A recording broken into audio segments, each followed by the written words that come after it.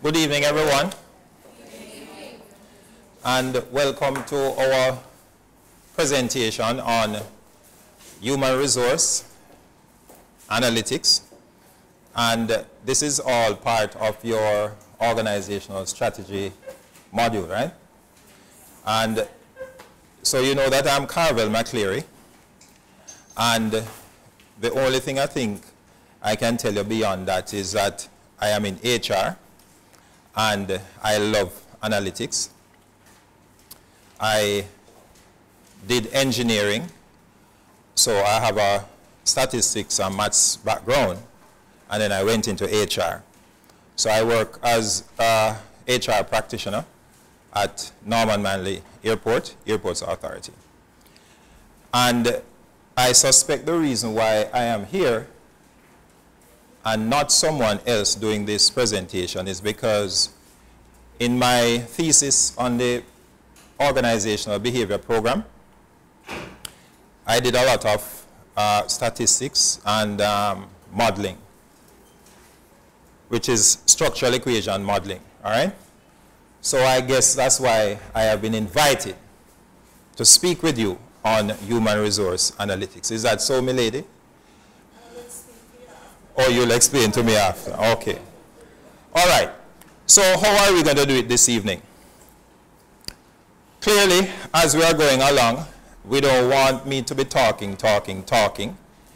But at critical moments, you will, and we're not into the sir thing, we say Carvell, que pasa, que es esto, them things, you know, we ask our questions, right?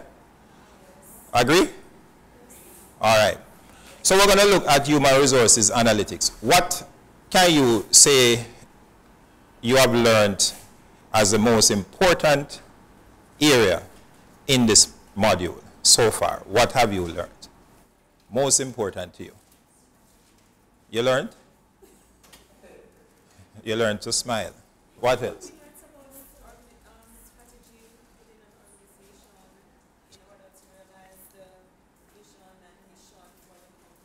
Right. So strategy, implementing strategy to realize the vision and the mission, the strategic objectives of the organization. And what we're saying now is that human resources analytics is clearly a strategy which can be employed, or which ought to be employed, which should be employed to actually allow you to reach the strategic objectives, right? So it's a critical imperative, I would say, to actually gain competitive advantage, all right? All right, so this is how we're going to flow. What exactly is HR analytics? Looking at some definitions. And then how exactly did this field arise? Looking at analytics as a strategy, and then the benefits of HR analytics. Implementing it, some challenges and some implications, and also what are the features, some examples in Jamaica, particularly from my perspective. All right? We're good? Yes. All right. So, what exactly is HR analytics? So, remember now that this is a social science. In natural science, in physics, we have one definition, and it permeates. It stands up. Nobody is allowed to come with various definitions, but this is social science. So there are various authors who come up with their own definition. So Lawler says it is a process of using statistical techniques to tie HR practices to organizational performance. You're linking HR practices to organizational performance. You're looking for relationships, right? You're linking them. Bassi says that it is an evidence-based approach to actually getting better decisions in regards to your people. And it has an array of tools and technologies ranging from simple metrics all the way up to what is called predictive modeling. So that's what the brethren Bassi is saying. Harris now comes up and he gives a simplistic delivery on it. He says, boy, it is 6 types of analytical processes for analyzing HR data. Simple. Whilst Marler and Boudra comes with an important area now. They say it is a HR practice which is enabled by information technology. And what it will do is establish the business impact and allow you to have data-driven decision making. Now we're doing masters in HR, and there are several HR practices. First, we have recruitment and selection. What else? Compensation and benefits. Learning and development. Performance management.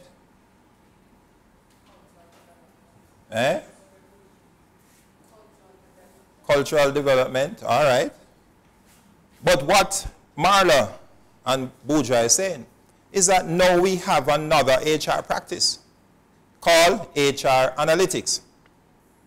So what they are saying is that we can actually have a HR function, a HR department, division, which has within it a HR analytics group that does that work. That's where the situation now is. In fact, there are organizations that, rather than calling themselves HR, call themselves people operations, or the people group, the people division, using the word people, very important. So HR analytics is now being viewed as a HR practice by Marler and Boudra. Lawler says HR analytics is not HR measures. What is a HR measure? Or metric, sorry. What's a HR metric? We need a guess. Come with a guess, man. What is a HR metric? What does the word metric mean? Measure. Right. So a HR metric is a measurement, an outcome. So for example, turnover rate, absenteeism, HR metric. Those are called HR metrics. So he's saying that, listen, HR analytics is not HR metrics, right? It's not a measure. It is a statistical or a set of statistical techniques and experimental approaches to actually show you the impact of HR activities within an organization. You should understand by now that HR has a cloud over its head, which is to say that, listen, HR is just there. HR doesn't do anything more than give payment to people. HR doesn't have much return on investment. And HR is beaten down within organizations. But what they are saying is that through HR analytics, you can now show the importance of HR. You getting me? Through HR analytics. Because you can now undertake measurement and be able to demonstrate how HR is impacting the business. But it is not without controversy. Two brethren, Rasmussen and Ulrich, big names, you know, they say, why HR analytics is a fad. Fad. And by now you should know that there are many fads that have come and gone. Give me a fad that came and went. One. Come on, man. Remember, we're doing showtime, you know. And showtime is expensive time. BlackBerry phones. Well, that was a technology that came and we used it. And it served the purpose because it actually introduced some other smartphones. But when we say a fad, we're talking like something from the management literature. Like, you remember this thing was big once, time management, and then another thing that was very big was TQM. Another thing that was very big was re-engineering and right-sizing. You remember those terms? We tend not to be hearing them anymore, but there are some terms that come up and they become very popular and then they die. But they die because they do not add much value. All right? So what Rasmussen and Ulrich is saying is that, listen, HR analytics is just another fad. It's just another new thing that is coming up. And give it time and it will die. And they have some reasons why they are saying that, which we'll get into later. So HR analytics, we soon get, is called people analytics. It's called workforce analytics. It's called talent analytics. But it is not HR metrics. It is not measurement. It is beyond measurement. So HR analytics require HR metrics. Follow me. For you to get to HR analytics, there must be HR metrics. But the two are not the same. All right? So it is what it is not. It is not metrics. Because metrics are measures of key HR outcomes. And these are related to efficiency, effectiveness. So you're talking about process improvement. So a metric, various metrics exist. You measure them. And what you're trying to do is either reduce costs or improve the speed of the process by measuring those processes. Right?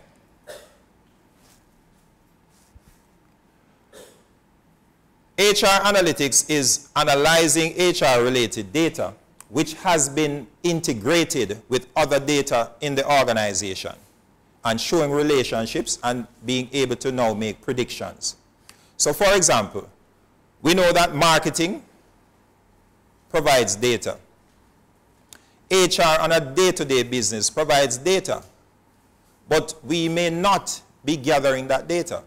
People come into the department and they ask us for various things. People phone in.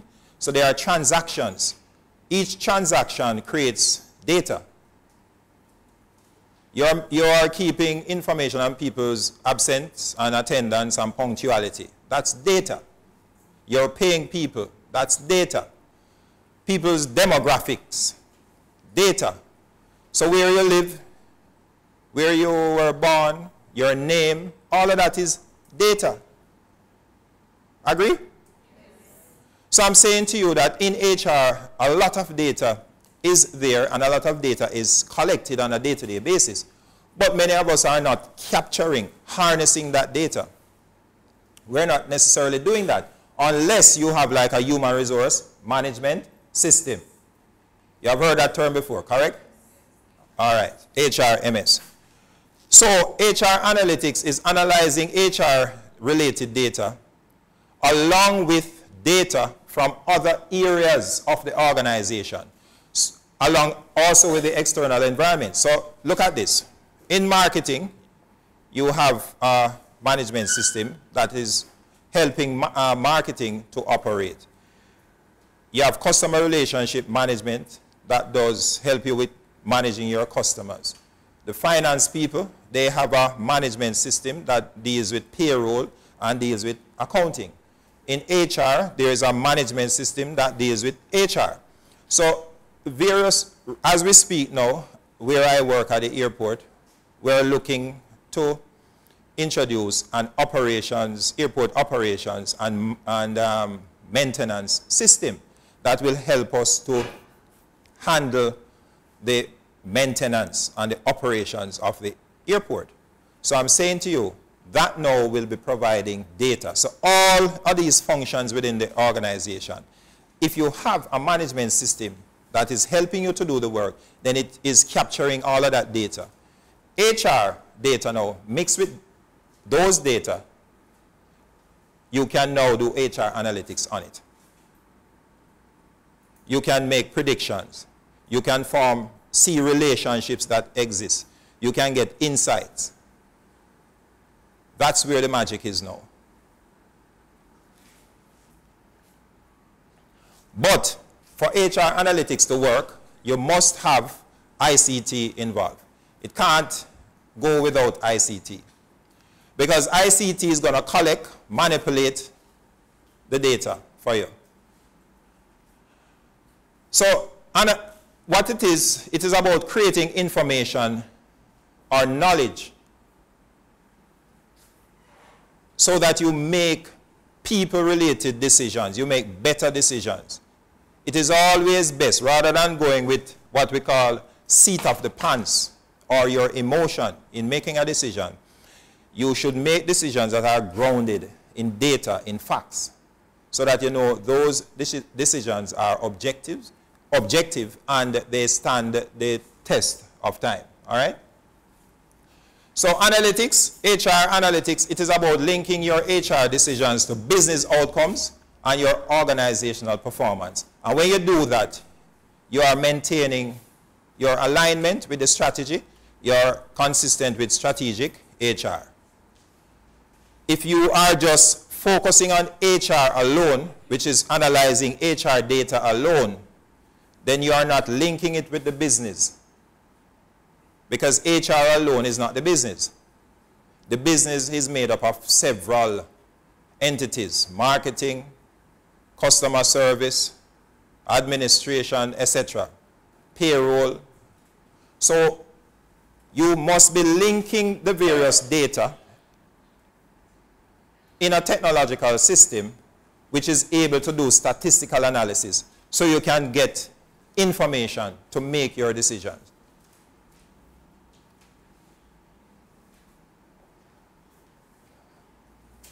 I'm speaking to myself up here. You following me? Yes. All right. All right. So, my working definition is simply this. HR analytics is really the integration of HR data with organizational and environmental data to conduct statistical analyses and modeling for predictive purposes, thus informing decision making. And when we use the term modeling, all we mean in a simple, very simplistic way is creating a diagram that shows what is linked to what.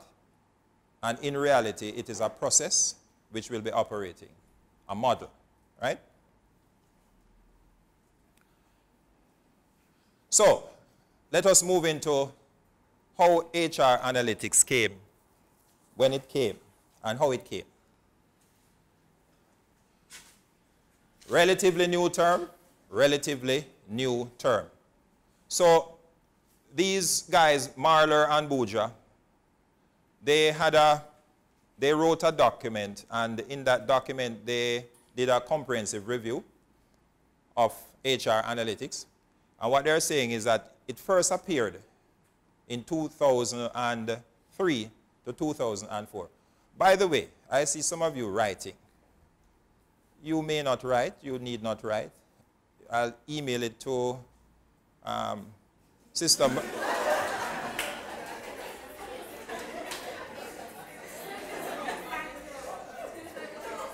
Huh? No, this is from I've been talking, this is the first time you are giggling and laughing. So, what have I done or not done? Okay. So, it is a relatively new term, and if you really analyze it, it is what is called big data, the revolution in big data. How many of you have heard that term before? Big data. Nobody love the gadgety thingy? Big data, you have never heard the term? You have heard it. What have you heard about big data?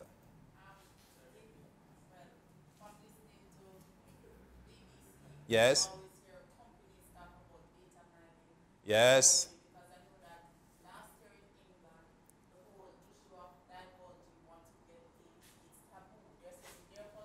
Yes?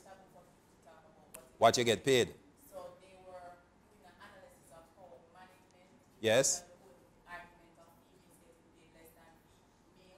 Income disparity. Yes, and they were saying from male, a regular male manager will get between, because nobody wants to give out their data, they were analyzing, they get between £5,000 to £1,000 per week. Right. And they're saying a female will get less than half of that. So they were saying they were using big data in terms of what they put out in the internet, so they were logging on to Google. Okay.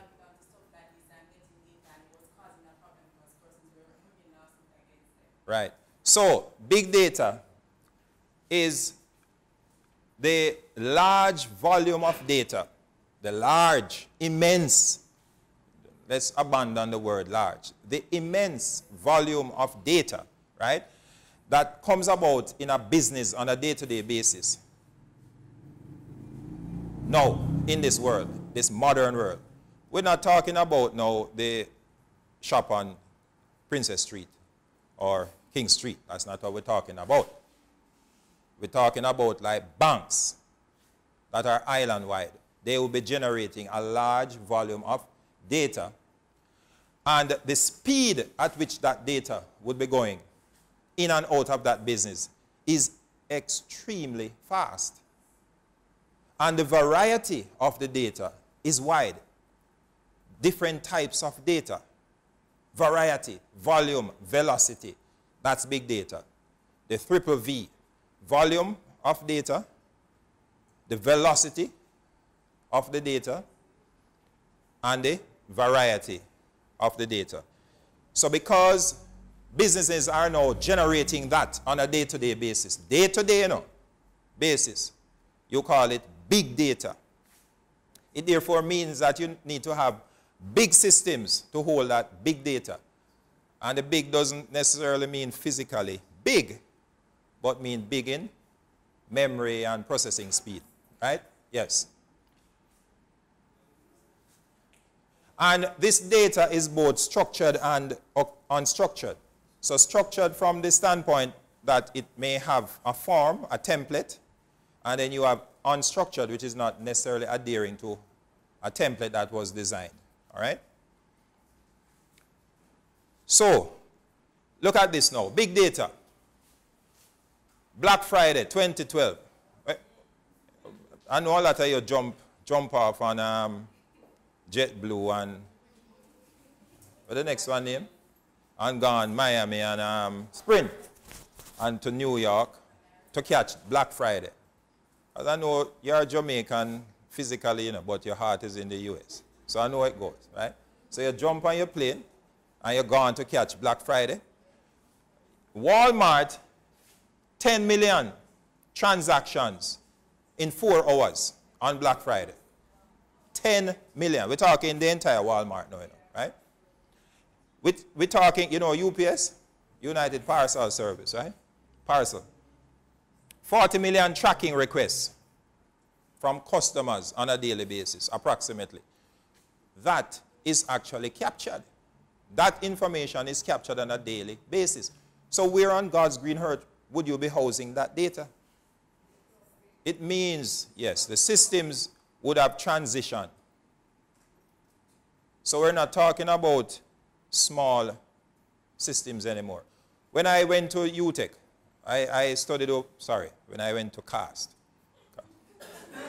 My apologies.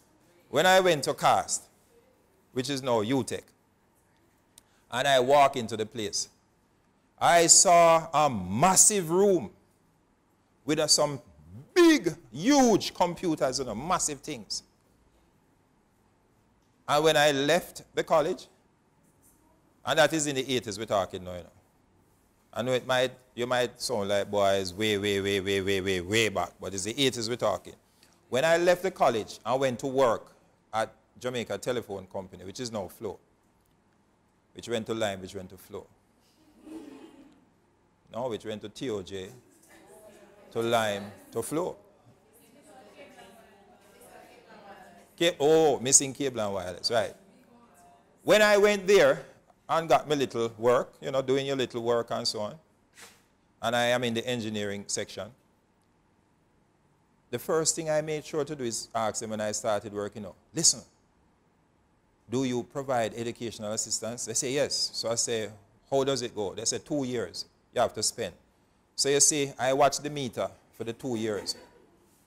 And you see, when the meter went 2 years, I was back at CAST, not UTech, back at CAST to do my electronic engineering degree because it was a diploma I'd done first.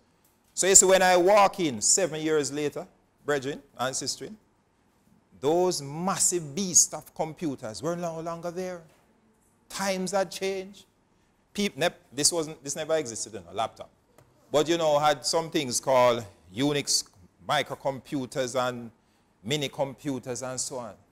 The thing transitioned until today we now have tablets, laptops, smartphones.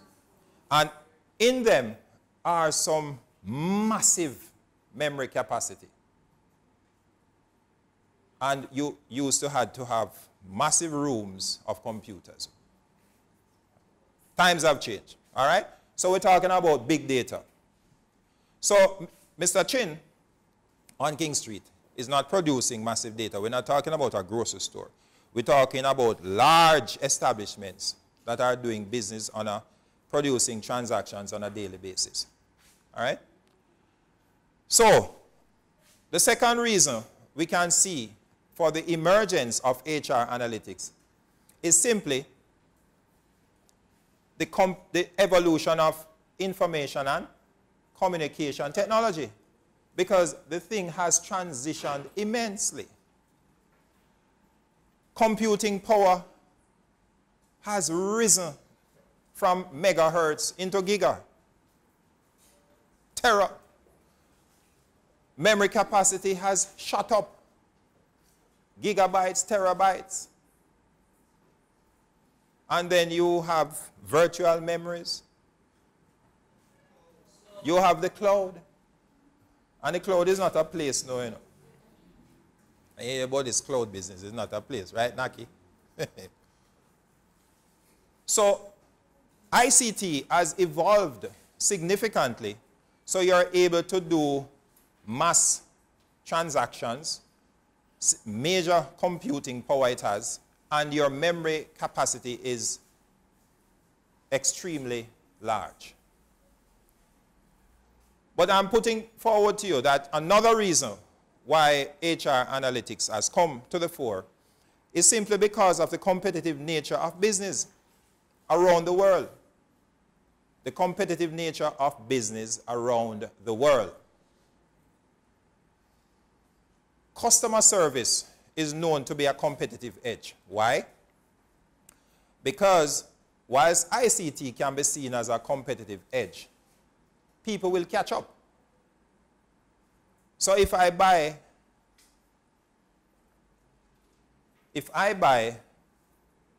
a system and I'm operating my factory and producing based on that system and running my competitors to a frazzle, they will be trying to figure out what the boy McLeary is doing over there and going to do some investigation. Then they say, he has bought so-and-so. And they, in turn, will go and buy the same thing or buy better because the transition would have been there, the evolution. So then they start hitting me and mashing me up in the market, beating me in the market. So we can't really have sustainable competitive edge with technology. What we need to do is to rally on the yeah, man, but who run customer service? The people. So it is a customer service that we need now to be competing with. So you go into a place and by the time you walk in, people start to wow you. Can you imagine walking into somewhere and they call you by name? I go, good morning, Mr. McLeary, so-and-so, welcome. And you're saying, how on earth did they do this one? You get me? Customer service. So because of customer service, you can compete.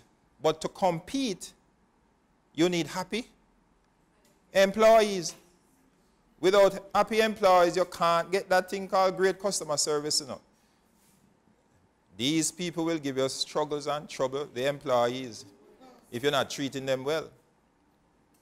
And they now will be giving the customers a bad experience, and then all of a sudden people say they're not coming back to this business, you know. I refuse, not coming here, because the people don't treat me right. So you need to fix the people side to fix the customer side. So the competitive nature of business has warranted that we need to find out what makes people tick. How can people be happy at the work so that they are more engaged and productive at the workplace? And HR analytics is one major vehicle that you can utilize. In a simple way, you know that there is something called an employee engagement survey or a job satisfaction. You know those surveys that they put out. The method beyond the madness is that those surveys are to provide critical information to managers so that they can make changes, they can make some adjustment on workplace practices so as to make you feel happy, engaged. That's the purpose. So this has given rise to the HR analytics. How can we determine scientifically what will make people be more happy and engaged at work so that they are more productive, so that they talk to people good at the workplace, so that they are so happy with the customers keep coming back. You can't have a business and when someone calls the business, the person who answers say, yes, well, yeah, me don't know, me. It exists. It exists. So you need to be able to determine, to get insights into your data, your HR-related data, your organizational data, the broad data, to be able to make changes to your employee initiatives so that your people are happy. So I'm putting it to you that this is one of the reasons why HR analytics exists. Google, people operations. I found out that, boy, they take the thing to a serious level, you know. They have taken the thing to a serious level. So they have what is called their people operations, which is really their HR department or division. Renee, HR is called people operations, right? So in their people operations, they have a project Oxygen. And they do surveys, they do interviews, double-blind interviews with high-performing managers, low-performing managers, and they determine what are the best management behaviors, how management must behave with their employees. And having determined this, they then use that in employing people and training people in those management behaviors. But all of this is coming from their HR analytics.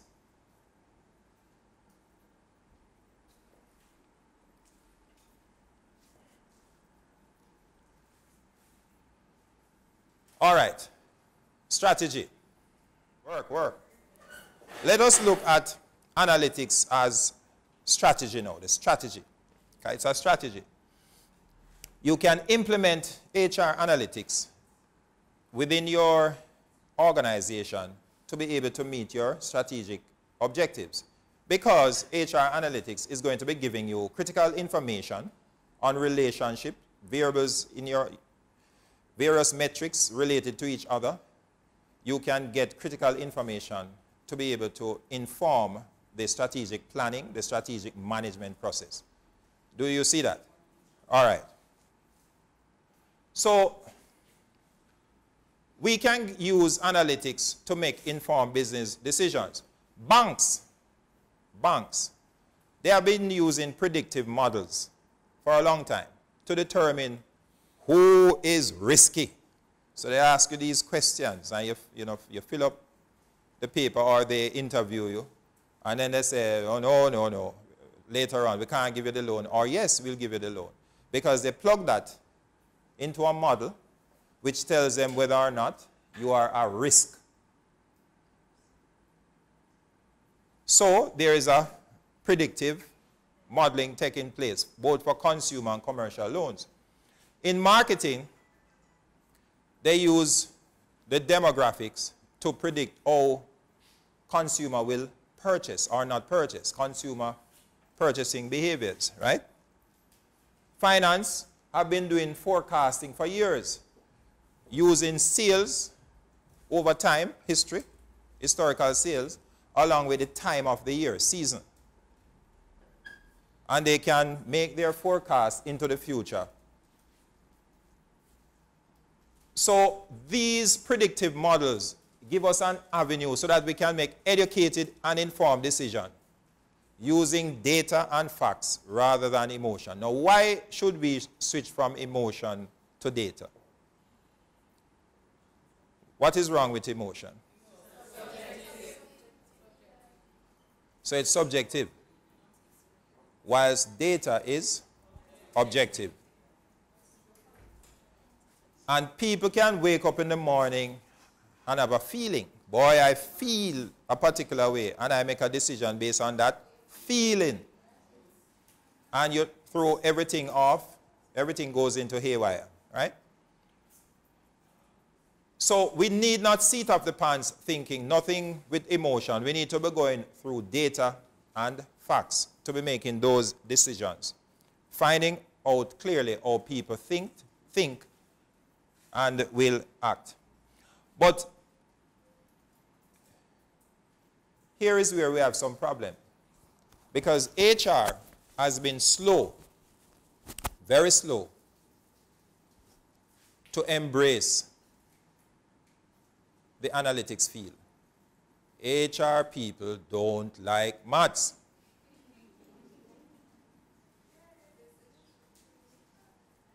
Whilst the other functional areas are busy embracing, caressing mathematics, HR people like to step away.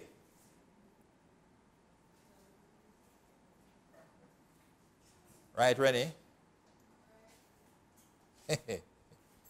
I don't hear from Gracie yet. In HR, we do a lot of handling of the soft and the intangible things, right? And we are usually not interested in, as we say, in data and analytics. But HR analytics has the power or the potential to revolutionize how we do business in HR. It will revolutionize how we do business.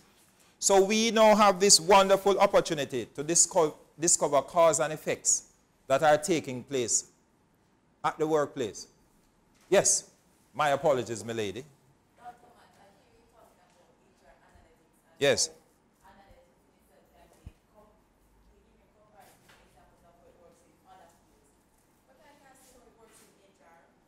You can. Right. You can't get a critical understanding. All right. No, because guess what? In terms of you saying using it because credit score would be a way you use to right. risk of person. Right. Stepping apart from if you're in the bank, you might want to know DOJ about pickup. Right.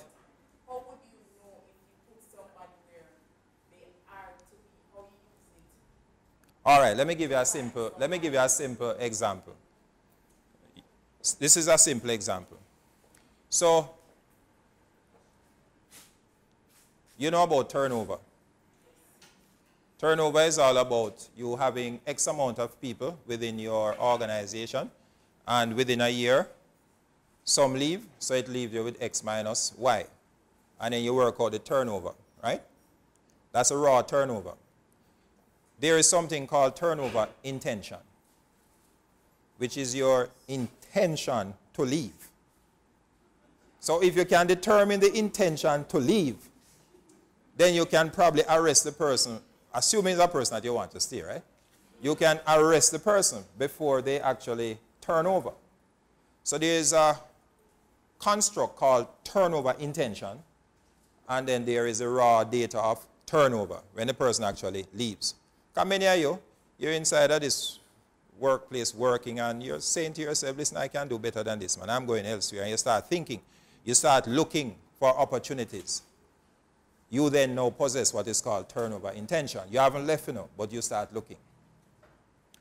Now, turnover intention is a variable, a construct. It can be measured. So you do a survey, whether it be a 4-item survey or so on, or 5 items, and you ask people these 5 things. And if you ask, say, 300 people in the organization, then you have a measure. You have measured turnover intention within that organization because you put it into a number. So that's you now know the turnover intention within the organization, right? You're following me so far? Let us assume that you're looking at the literature on turnover now. And you're saying to yourself, in the literature, it said, boy, you know, turnover intention is based on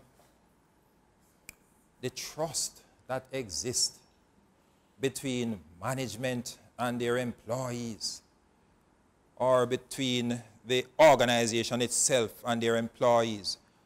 Or it also says that the amount of respect or the amount of overall justice that you get within the organization. All of those terms that I'm calling are measurable terms too. So let us assume you go and you measure those things. Respect, justice, trust, and so on, several variables. But let us also assume that you know the tenure of the people in the organization. So Naki comes in and she's working 10 years in the organization. Grace is working 8 years. Renee is working 7 years. Everybody has a tenure. But they also have a tenure in the role that they play, in their job. So job tenure is different from the company tenure. So all of those are variables that I'm talking about. So you gather all of that data. Some of the data are data that you don't have to ask the people. Some of the data you ask them. When you have gathered all the data, you put it into SPSS, Statistical Program for Social Science. And in the end, you get a mathematical equation. That now is an equation which says turnover intention is equal to trust plus role tenure plus company tenure, that sort of thing, plus gender and so on. That now gives you what is called a multiple regression equation, which you can use for the future to determine turnover intention in people. So you can now say, boy, you know, if people don't trust each other, or if they don't trust the supervisor, they are going to want to leave.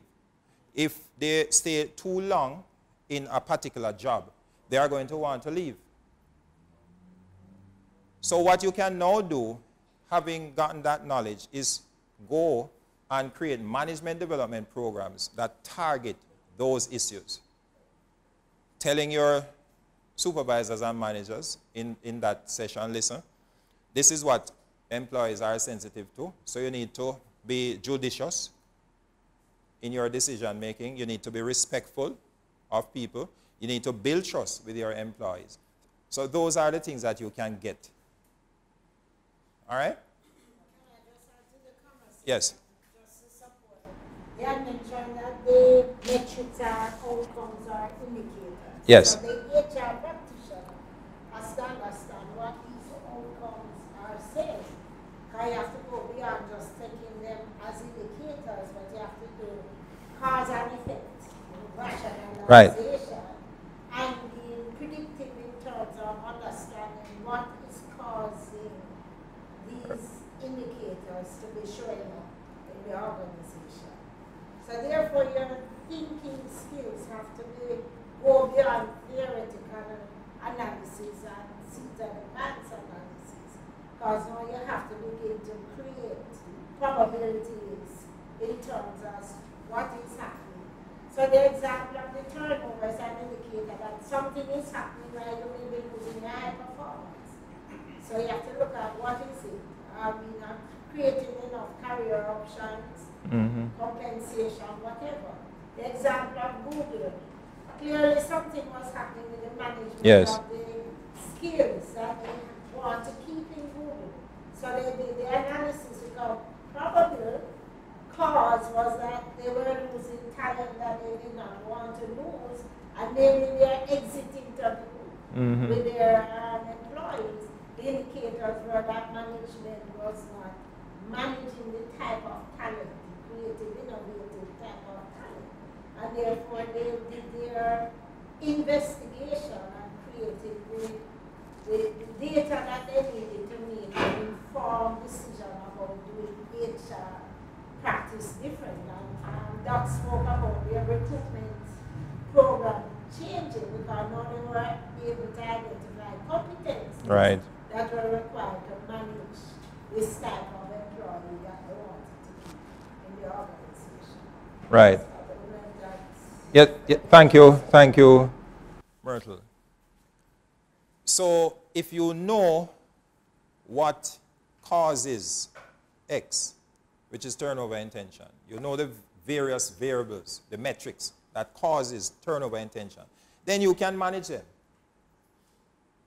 It's not just throwing a party. So if, for example, you know that when people get educational development, they are likely to leave. You know that. Because it is a means of upward mobility. So what do? When people get that educational development, then you find something else to give them to do, so they don't stay in a role too long. So they are able to transfer what they have learned in another area of the organization. So you keep them, the talented people. So I'm saying to you, if we don't embrace HR analytics, we don't like the maths, we hate maths, we run from maths, so there's a competency gap, but everything can be learned. That's why you're here learning now. All things can be learned. But if we don't embrace it, then this is what others will, and take it away from us and go do the work. All right, so benefits. We have spoken about executing the business strategy, right? So we can actually inform the strategic planning process with the information that we have gleaned from our conduct in the analytics. We are able to respond to the demands of the business, and we are able to help in improving organizational performance. Certainly, it is a source of competitive advantage for us. But remember an important thing. The technology can be, you can catch up. Your competitors can catch up on the technology. But it is the people that is going to make the difference. And it is the data that tells you about the people that will help you to keep the people. All right?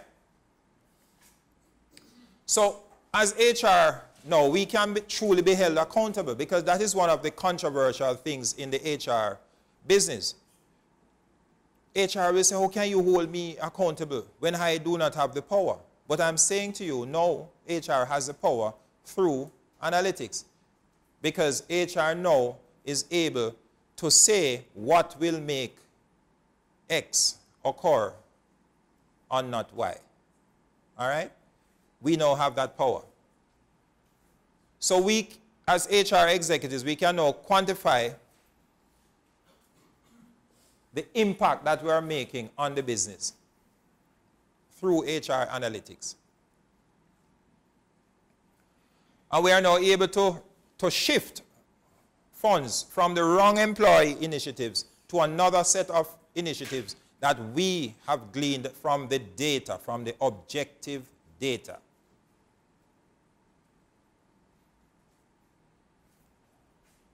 And we should be able to abandon whatever fad that exists that is saying that this will cause us to have happier engaged. We are not going with the emotional thing. Because you know, these management consultants, they love to rush to come out and they preach a gospel, the gospel of the consultant. Consultants are good enough. We're not saying that they're not good.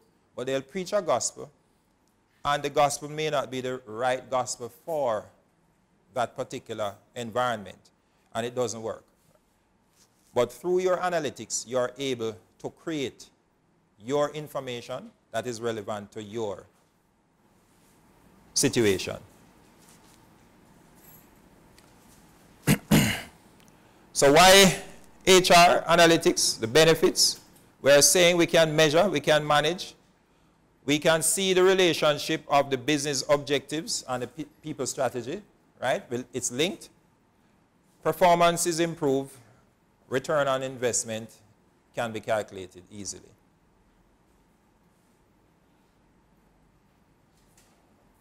All right, so how do we go about implementing this within an organization? Implementing it.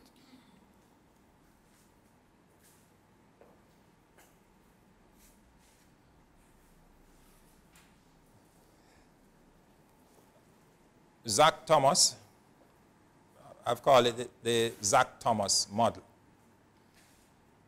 Master Zach is saying 6 things. 6 things. 1, within the organization, this is what HR must be pushing now. You need to locate the data sources. What do I mean by that? Locating the data sources. All right. Remember I spoke about HR being a source of data, marketing being a source of data, the other departments, because transactions are taking place in all departments. So you need to locate the data sources, right? You're doing an inventory of the data sources. And then we need to determine how these data can be integrated, what sort of statistical focus we will have, which we're going to talk about, choosing a technological strategy, looking at the presentation format that we're going to use to disseminate the information to all and sundry, and having a flexible mind. So let us look at locating data sources.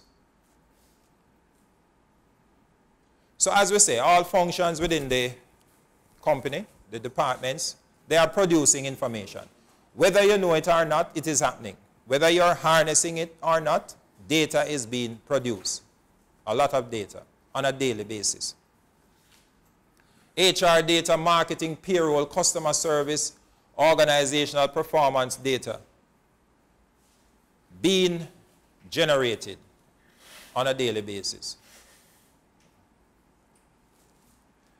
Then we're saying all of this data from the separate, disparate sources must be integrated. So you need something, some technology, some system to do the integration and to hold it in what is called a warehouse.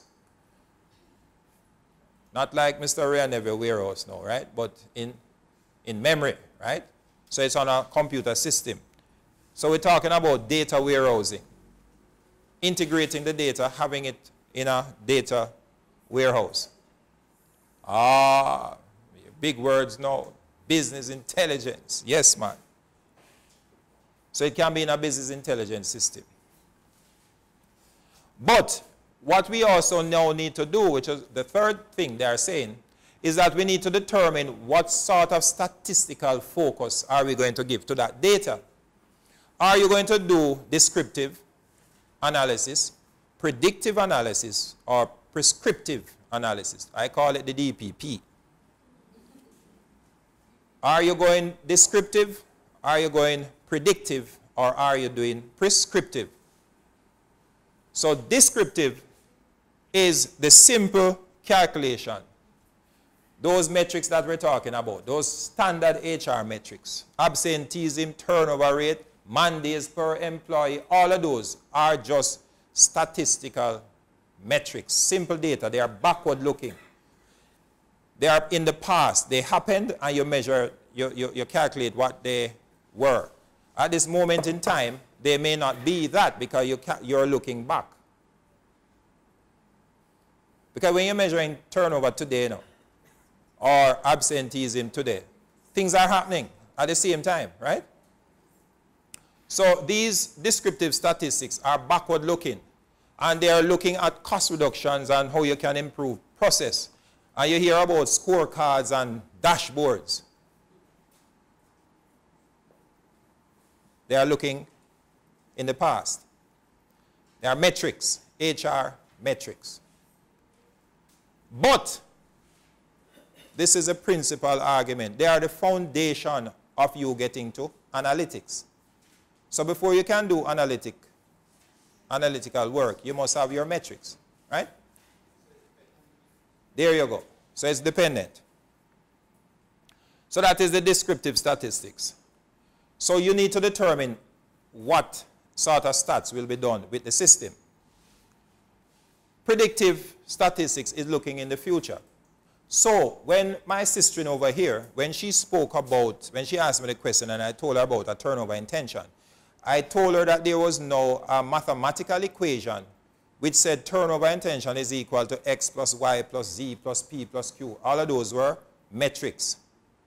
So when I have this equation now, I can now predict what is going to happen in the future. Because I know that if role tenure is high, it will increase turnover intention. Right? So you're forward-looking, looking into the future, and you're using historical and present data to make predictions on your future. So you're talking about multiple regression. You're talking about analysis of variance. You're talking about structural equation modeling, data mining, and you spoke about data mining. And then there's something that we're going to talk about later, which is a little bit, you might find it a little bit terrifying, but we're going to touch it a little, called sentiment analysis, right? Prescriptive statistics now is going beyond the predictive and is saying, what if?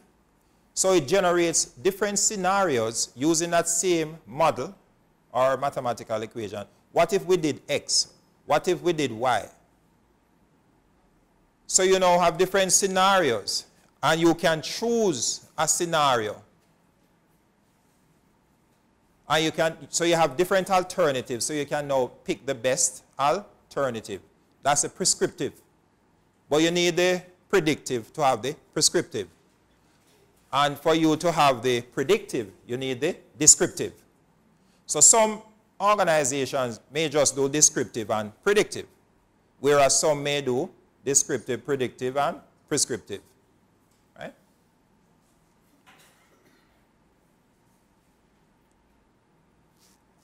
So let's back up. So we said locate data source, do an inventory of all the data that you have, know all of the metrics that exist, where they exist, which department, what is being generated. Determine how you can integrate data warehousing, some technology, and then saying what statistical focus are you going to have.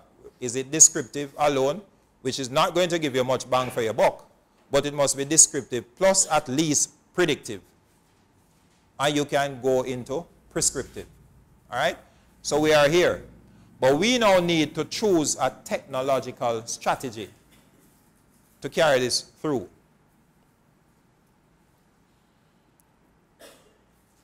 So my lady over there mentioned business intelligence.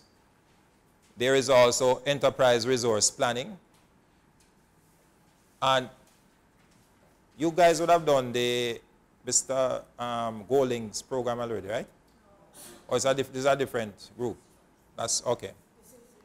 First, you're brand new. Brand new. So you know about like Oracle and SAP?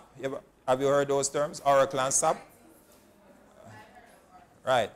IT stuff, yes, but it's very important. Listen to me, I give you a story. I used to teach up here inside this program once, a few years ago. And I taught a subject called Information Technology in HR. And I put it to you, every class, religiously, not a gentleman, no, some lady would say, sir, what will I do this for? And I would say, but you need to know about processes, because we'll be using some software to simulate processes within an organization. And the class would always be wondering, why are we studying about process management? Because we are HR people. Why are we doing process management? But you need to know how your organization functions, right? So business intelligence is one, enterprise resource planning is another, or advocate best of the breed talent management technology, like Workscape, something called, a product called Workscape. We also should choose how we are going to give the information. When we do our analysis, how are we going to present the information?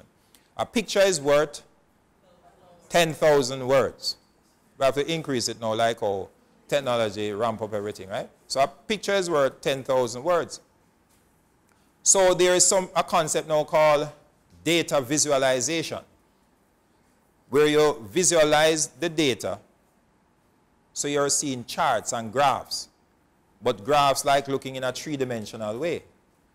So that now provides the organization with a different view of the output, rather than just straight, complex-looking information.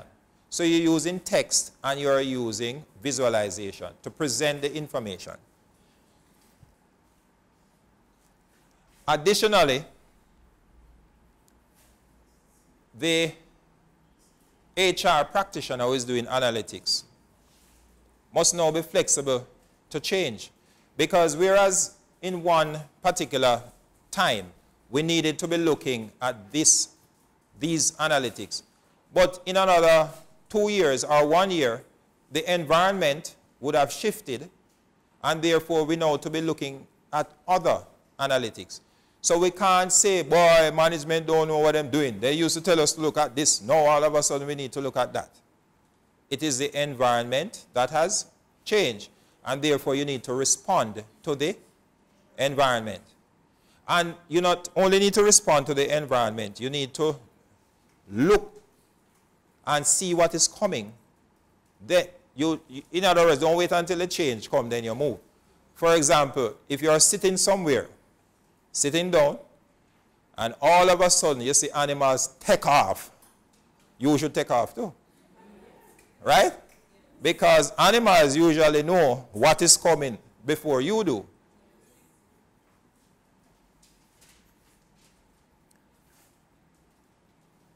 At another conference, at a conference called Impact 2030, they put out another model as to how you could implement HR analytics.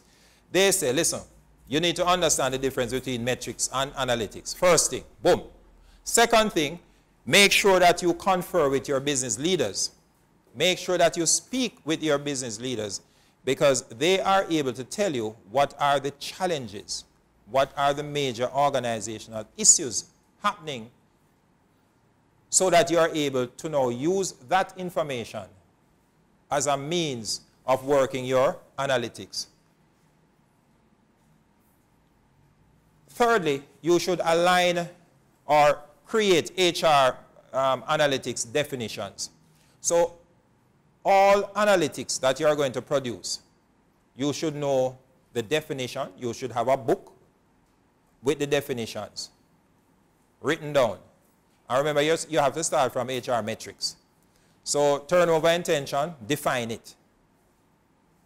Turnover, there are more than one ways to measure turnover. You need to agree what is the way it is being done within the organization. It is defined. And whatever mathematical process you are going to use, it should be within a book. It should be codified.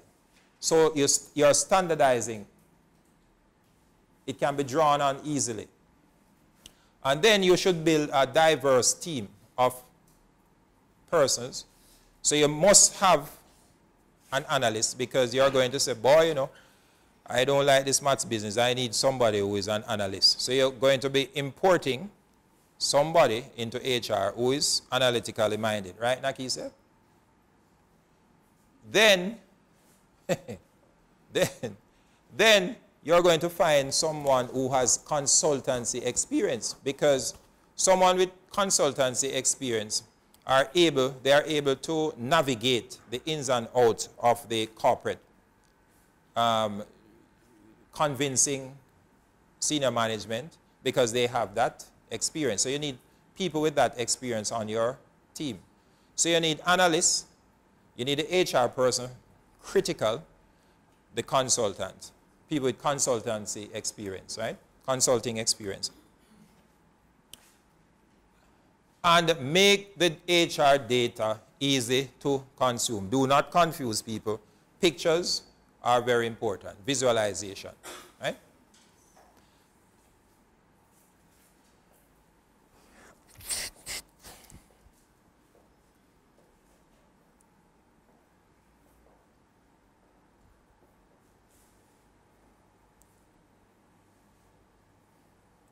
So this is where we have problems now.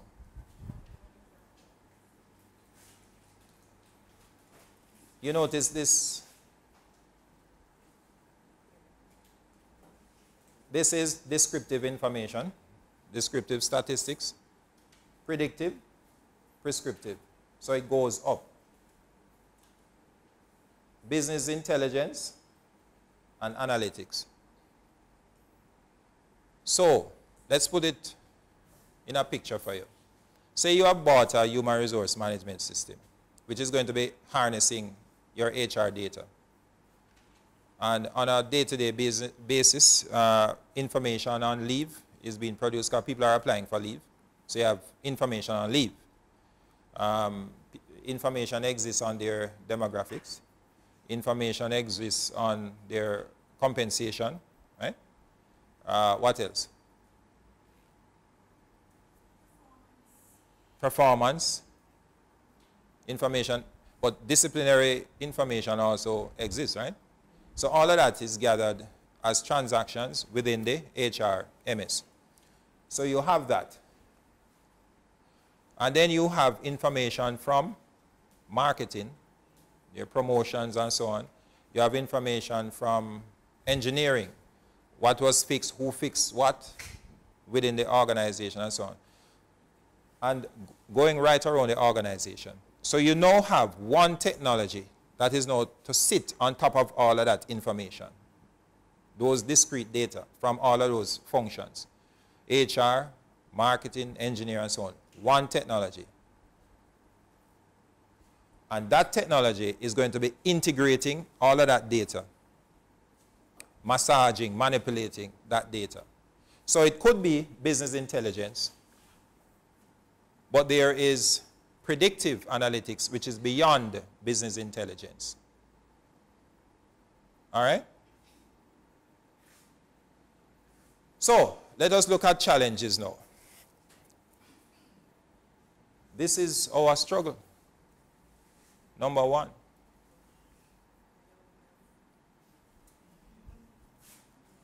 Number one is our struggle. How do we bridge this gap? Training. Training. Training, very important. But we also must be willing. We must be open. No? Willing, be open to venture out. We have to be willing to venture out into this new world, to embrace this new world. You remember Hem and Haw? From Who Moved My Cheese? You remember them? One man, yes, those rats. I can't say one man. One rat was willing to venture out, to go look for cheese. So what it really means is that we need to agree to change our mental models. What is it that we would do if we were not afraid? There are many things you and I would do if we were not afraid, you know. Isn't that true? Yes. There are many things we would take on in life. We would be risky, but for the most part, we are risk averse.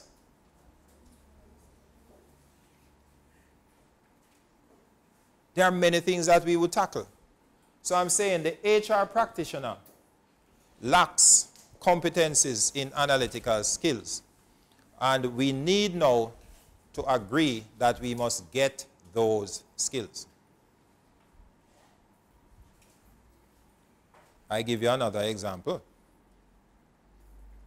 My examples are not bar examples, they are real life examples, right? So when I went to that wonderful place called CAST, now UTech, I hated statistics. I loved maths, but I hated statistics. Now, anybody who does engineering knows that engineering is raw mathematics, advanced mathematics. Every subject that you do, it is advanced mathematics. But I'll be lapping up the mathematics. But when it came on to statistics, man, I hated that thing. The other thing I noticed about myself was that I would pass my computer subjects, but I wasn't really into it. And I sat back and I said to myself, I need to address this matter. And what did I do? Tell me. What did Carvell do? Yeah, I changed the mindset. And then what else? I went and bought 2 books and decided that I am going to do what is called self-directed learning. And I took a stats book and read it. I can't say cover to cover, I must admit, but I read a lot of it. But by the time I started reading and understanding what was happening, I said, but is this que pasa? I mean, and the same thing you did with computers. And sometimes it is the leader or the teacher who would allow you not to like a subject. You have some teachers who make you don't like a subject, right? But it's me, you guys behave yourself. So I'm saying to you now, you can do your own self-directed learning to understand the thing, right? So you buy a book and you read the book. And I'm saying to you, you need to take this journey, because if we don't do it, others will do it. The finance people are mathematically based. The ICT people, mathematically based. The engineers, mathematically based. And what we will end up with is people taking on a system, taking on the HR data, manipulating the HR data, coming up with results that we did not inform. We who went to University of the West Indies, masters in HRD. So that information has not informed the predictive model, the statistics that is being generated. It is the finance, the ICT, that have created the model. And it can now create untold sorrows in the workplace based on that model. Because HR, who knows the thing, who understands how things work, HR matters. HR has not informed that process. All right. So we're saying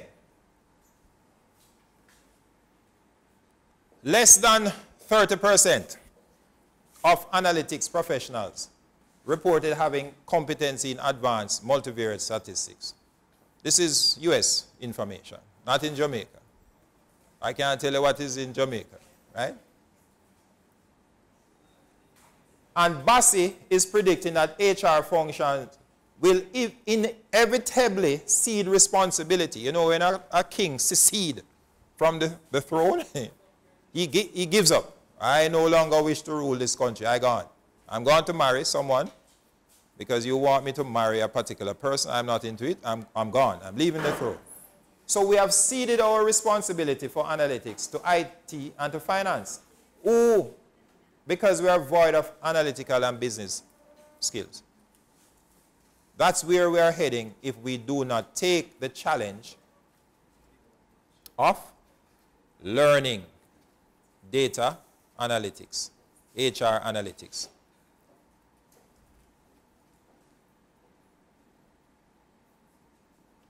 So operational and financial managers with limited patience for HR or the understanding of HR create people problems. They will do it if HR is not involved in the analysis.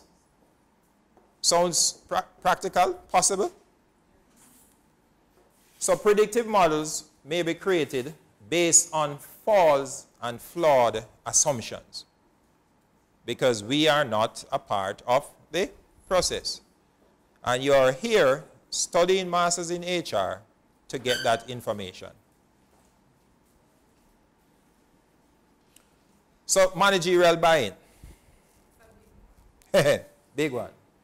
So remember now, you know, we're on to challenges and implications, right? Challenges and implications, right? So we're looking now at managerial buy-in. Politics, politics, politics. Organizational politics. Organizational politics.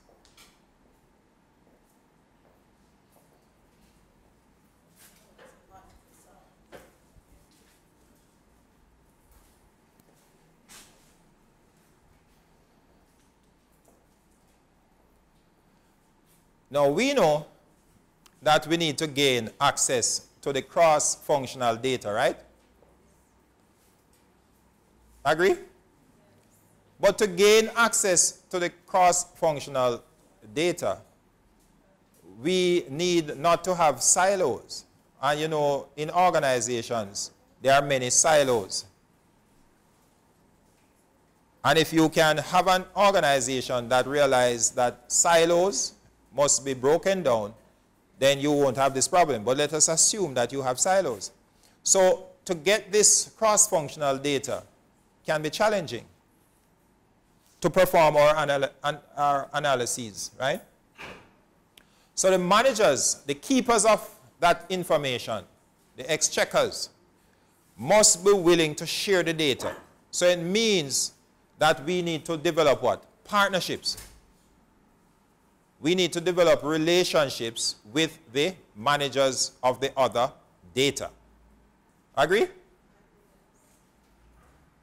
So we need to build credibility and partnership among senior managers so that we are able to gather the data, to be a part of it. So that when the results come back, they are a part of the process. So if the result is even damning or negative, they would have been a part of the journey. So they will believe the results that are provided. Are you working with me? So politics is a big challenge in actually getting this off the ground. Big challenge.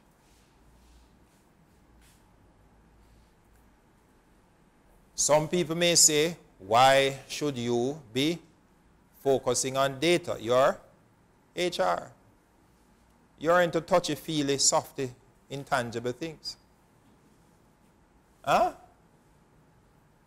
They will say that. But you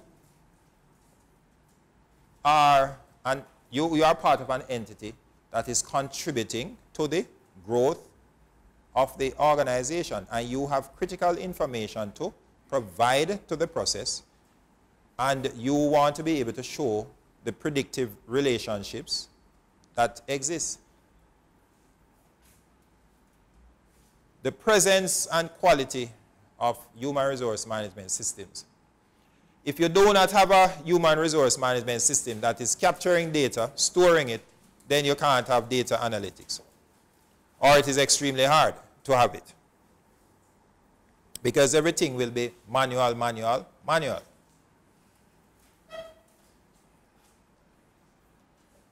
And then there are some systems that are called talent management systems. They are not providing you with the ability to do statistical analysis. What they provide you with are some predetermined queries. And you use those predetermined queries. You know, you're asking questions of the system, but they are predetermined. So you can't independently do mathematical or statistical analysis. But we mentioned the technology that you must place on top of HR and on top of the other systems in the organization. IBM has a wonderful product that we are going to be looking at tomorrow.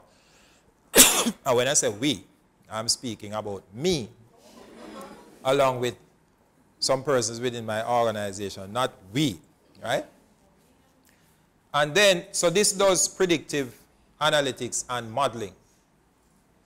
And later on, you're going to learn about SPSS, because this is just your first course, but you're going to be doing research methods. And I think you do a program on a module on stats, if my memory serves me correctly. Yeah. And you're going to be introduced to the wonderful world of statistical program for social science. Yes?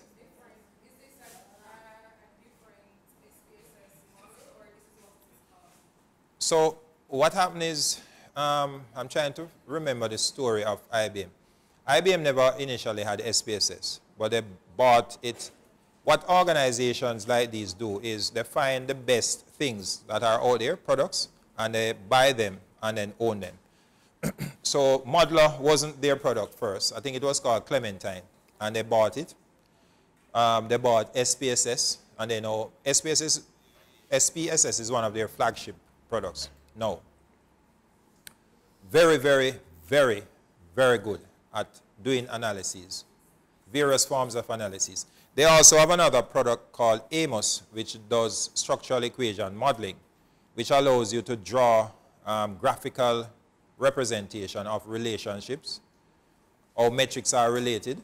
So rather than doing the mathematics, you are doing pictorial representation of relationships.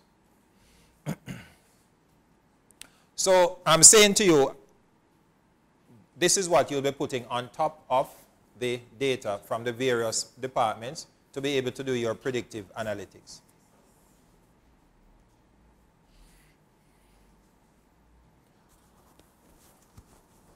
So we're going to give you a little experience of what we're going to give you a little example of what our experience. I'm mixing up my X's.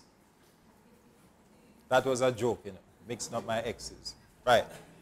All right. All right. So at AAJ, what is AAJ? Right. And what is NMIA? Right. So at Airports Authority of Jamaica, we have established in HR a data analytics and technology unit. And the lady who is sitting there beside Renee, you know her? The lady who this little green thing is on, she. That's Nakisa Hansen. So she is a data analyst, right? So this happened a few years ago, but we are at the nascent stage of development. We're just being born, right? So but we're doing some work. The other lady now who is sitting to her left in the yellow, see her there? That's Grace Han. No, it's not Han. It's Grace Ann Howell. There's no H on the A. Grace Ann Howell. So she's the HR coordinator, but she actively works on technological stuff, right? So these two ladies are out. Like him. Which one was willing to take that step? It was him or her? It was him. It was her? Whichever one. The brave one. So they are now out there, right? So what have we done so far? We have researched some technologies, and to date, we know, even today we were at a meeting. Today we have a time and attendance system that is running, that we are responsible for in HR, right? So it's finger-based, fingerprint, yep, and that signs you in. And Nakisa is responsible for that system, right? She's a system administrator. We now have a human resource management system that Grace Ann is responsible for, right? From a company, and we are going to be putting it to the, releasing it to the company in January. The time and attendance will be released in November, right? So HRMS will be released to the organization. So they'll be able to, people will be able to apply for leave. You'll be able to do your performance management system online and so on, right? We have now tackled a learning management system. So we have brought in a consultant, and that consultant taught us how to do online learning. Because we are saying that there are programs that we can put online so employees can actually do it. So for example, we do a security awareness training, because clearly if you're at the airport working, you need to be security conscious. And to date, we have that program now in a video format.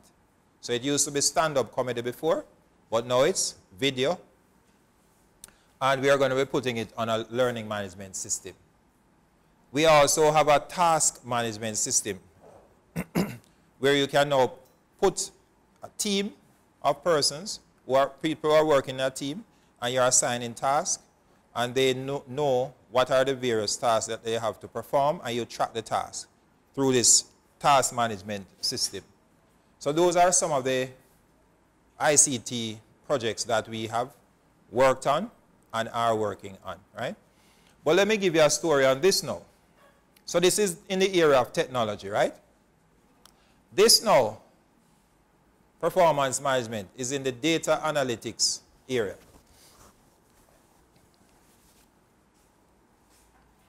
We introduce performance management, and in performance management, there are usually two major areas, right? There's the objectives that you set, and then there are the behaviors that you are scoring. So people are given objectives for the year, and the objectives are SMART. You are to complete a particular task. So if you complete it, you have met the objectives. If you don't complete it, you have not met it. So that aspect of the performance management system is highly objective. You either have met your objective or you haven't met your objective. Agree? So it's highly objective. On the behavior side now, it is more subjective. How is your customer service skills? Is it, teamwork? You're graded on teamwork. What else? Initiative. What you saying, Ren? Attendance and punctuality is more objective, right? But so you're measured on behaviors and measured on raw objectives. Agree? So we introduced a performance management system, and the system has been running. What we notice, however, is this. When you now introduce incentive into the performance management system, if the incentive, if people are just getting the incentive without any qualification, for example, if it is just that if you score over 50, you get an incentive. An incentive is like 2.5%, right, on your basic. That's a government arrangement. If the base is 50%, then the large mass of employees would be scoring over 50. Agree? Now, when we do the multiple regression now, so we're going into analytics.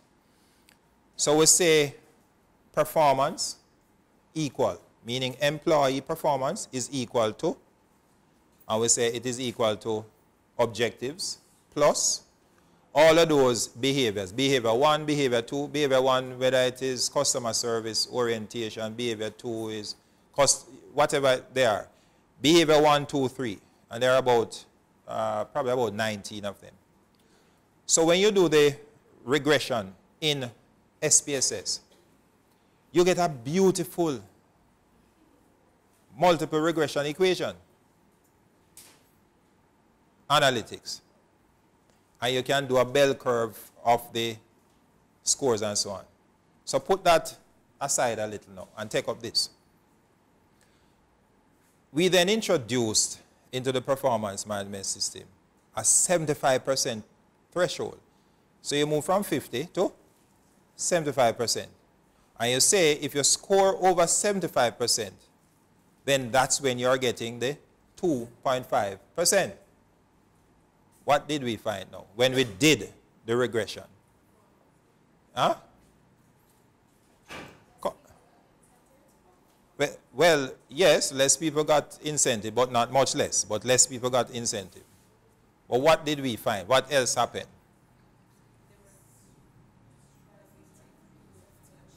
There were what?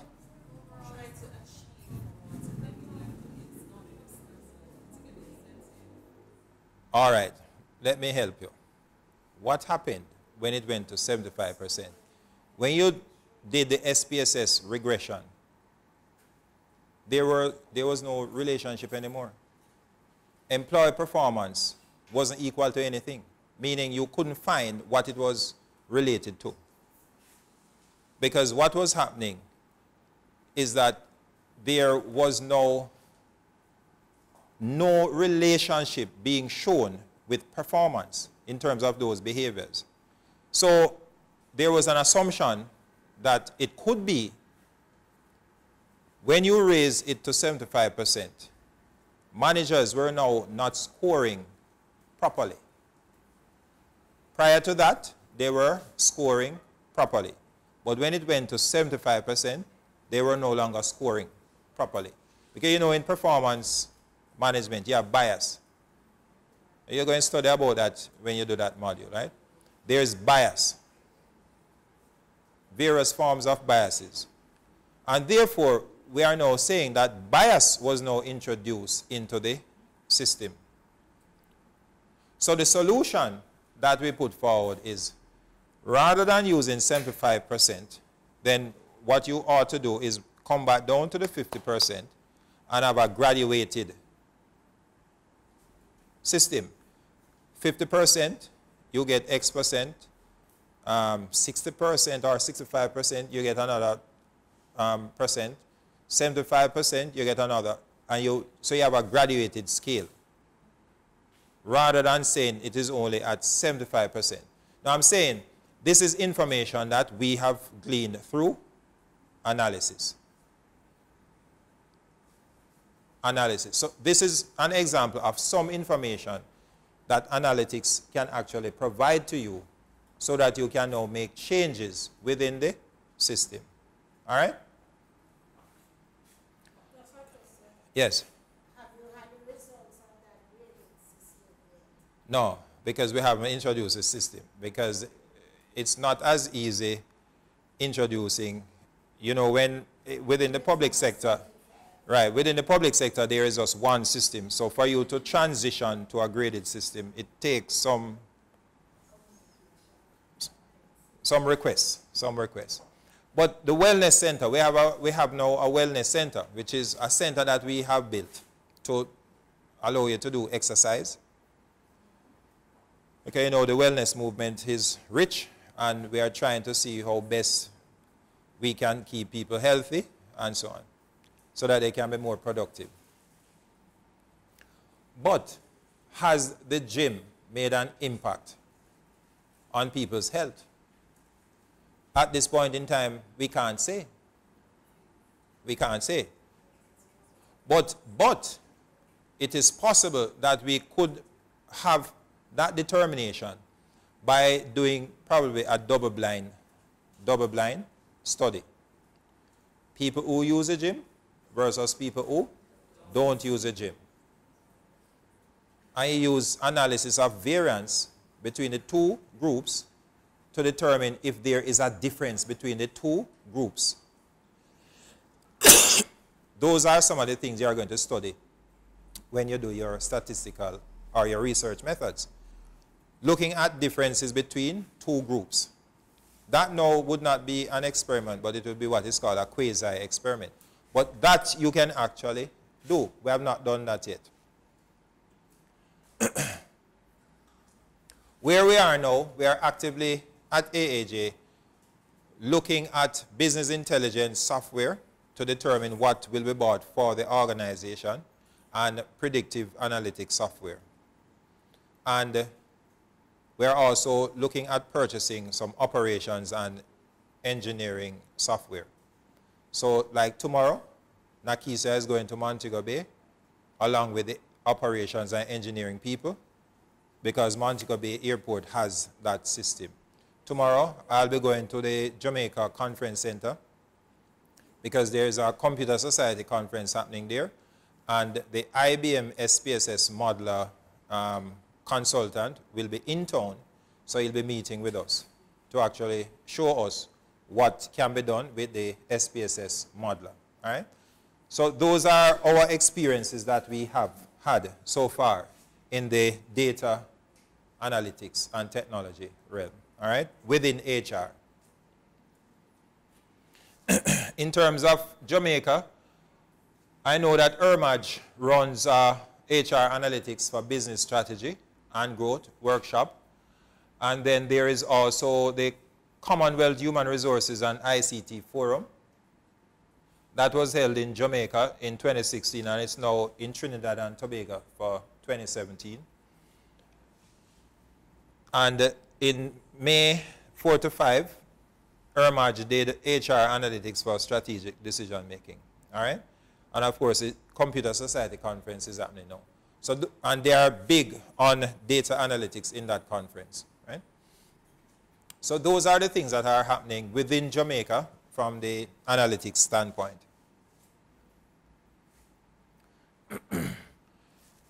But analytics, there are data analysts working within these entities, banks, building societies, utilities, research companies, heavy data analysis taking place there.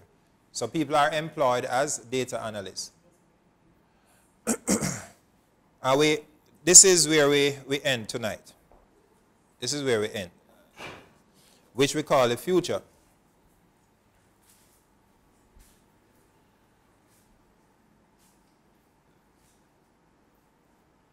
There is a thing called survey.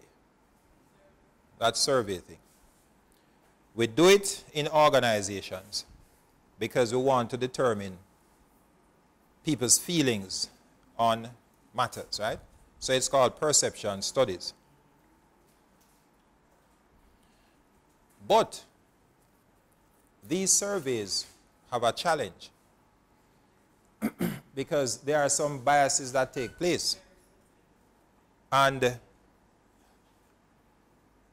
one of them is what is called social desirability. You answer a question because you feel that is what I want you to say. You know about it, my sister? Tell us about it. Eh? So the social desirability.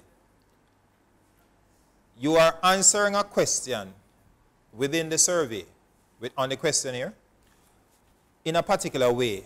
So it's not an honest response. Based on how you think the person who is conducting the survey wants you to answer, or based on how you think? No, that one. That one. Right. How you wish to be seen. And so there are some ways that you get around that. So for example, rather than it being a face-to-face survey, you can do it electronic. Because sometimes when you gather people up in a room and you dish out the questionnaire, say, okay, now, answer the question, then that problem exists. So you can get around it by doing it electronically. Online, Survey Monkey and those things, yes.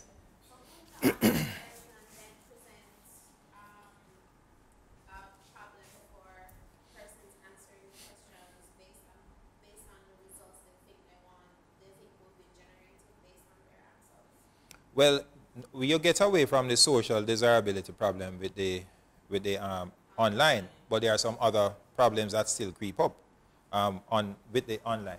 So there are several biases that are errors that come in with surveys. The other thing is that it is only looking, it takes a snapshot of the past. A survey is not looking on the future. No. It is looking at what has happened. A snapshot of the past. It's a self-report, snapshot of the past. Are people being honest in the self-report? So methodologists who create surveys have to do a lot of accounting for the different biases. So they have to design in a particular way, the surveys and the questionnaire in a particular way to minimize the biases and the errors. So here we are in, this year is when? 2017. For the whole year is 2017. Next year will be 2018.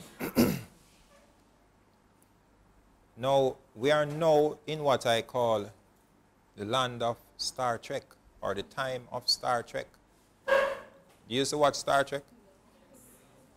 Where you had the beam me up and beam me down technology. And you were wondering if those things were, you know, Mr. Spock and Dayton and Klingons, and you don't watch movies and so on. Eh? No, man, you guys live in a dull life, man. Eh?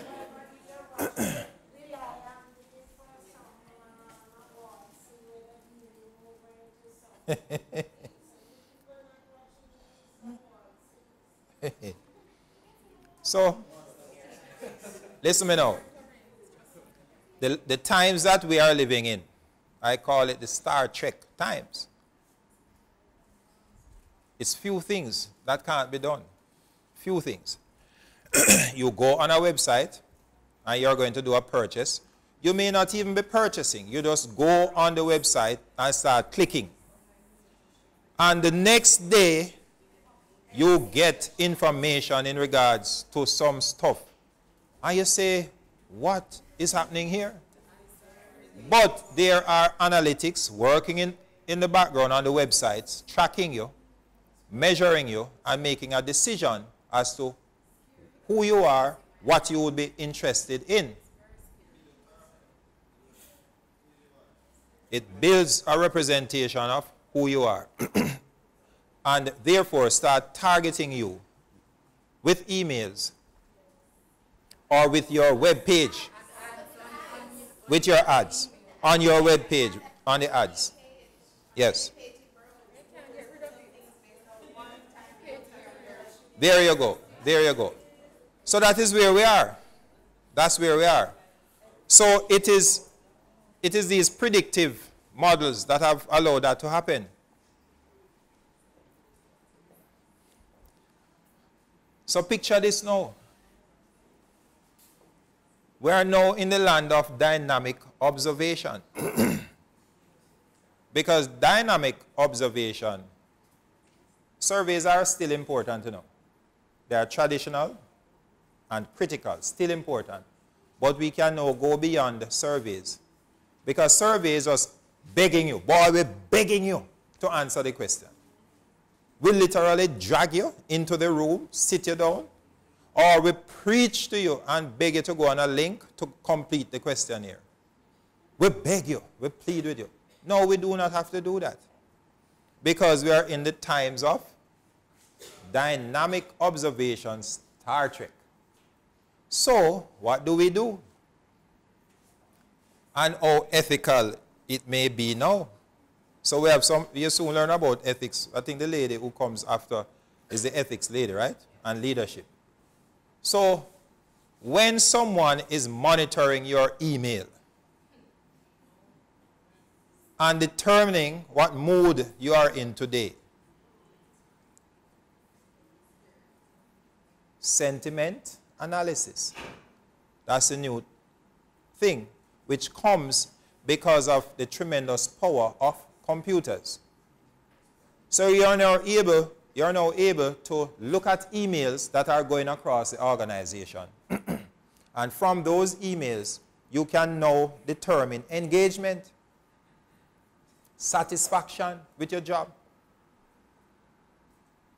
possibility of turnover, intention. That's where the game has gone. Dynamic observation. You can do textual analysis of emails, video, audio. There are social collaboration tools that some companies have where there's a team of persons working on a project. They are collaborating. So they are constantly sending chat in the chat room, and they are sending information. That chat, which is a massive amount of data, is examined. So social collaboration tools is the cousin, brother or sister, whichever one, the relative of social media tools. So remember, we started with this entertainment called social media, Facebook, right? But it's for your own personal entertainment, and you take a picture of food and the strangest of things you do, and you post it. And you write texts and so on. You're corresponding. But then there is a social collaboration tool, which is the same principle, but now based on we're doing serious work. We're working on a project. Same technology, but it is used in a different way. And you can now harness the information on the chat to determine what is happening with your organization. From that, you can make decisions. Sentiment analysis. That's where we are. Sounds frightening? Well, it's a euphemism for spying. And then today, well, is it today? We heard about the Department of Homeland Security in the U.S. that monitors, that can or is monitoring social media and also your website searches to make a decision. Right. So those are things that are happening. So that's one of the things you can raise in the ethics module, or with the ethics lecturer, as to whether or not it is ethical to do so if you tell your employees that you are doing so.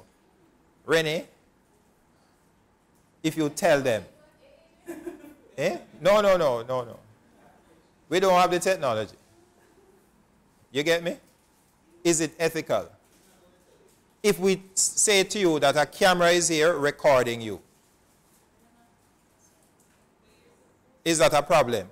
Or if you don't know, then it's a problem. Right. So it is on that note that I leave you.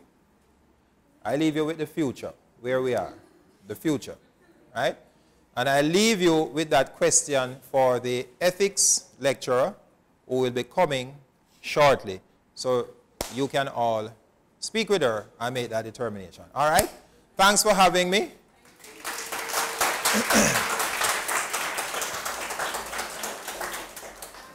Question and answer session. Dr. McLeary, I'm sure is open to questions. I have a question that I opened with, and it talks about the whole analytics and the HR practitioner.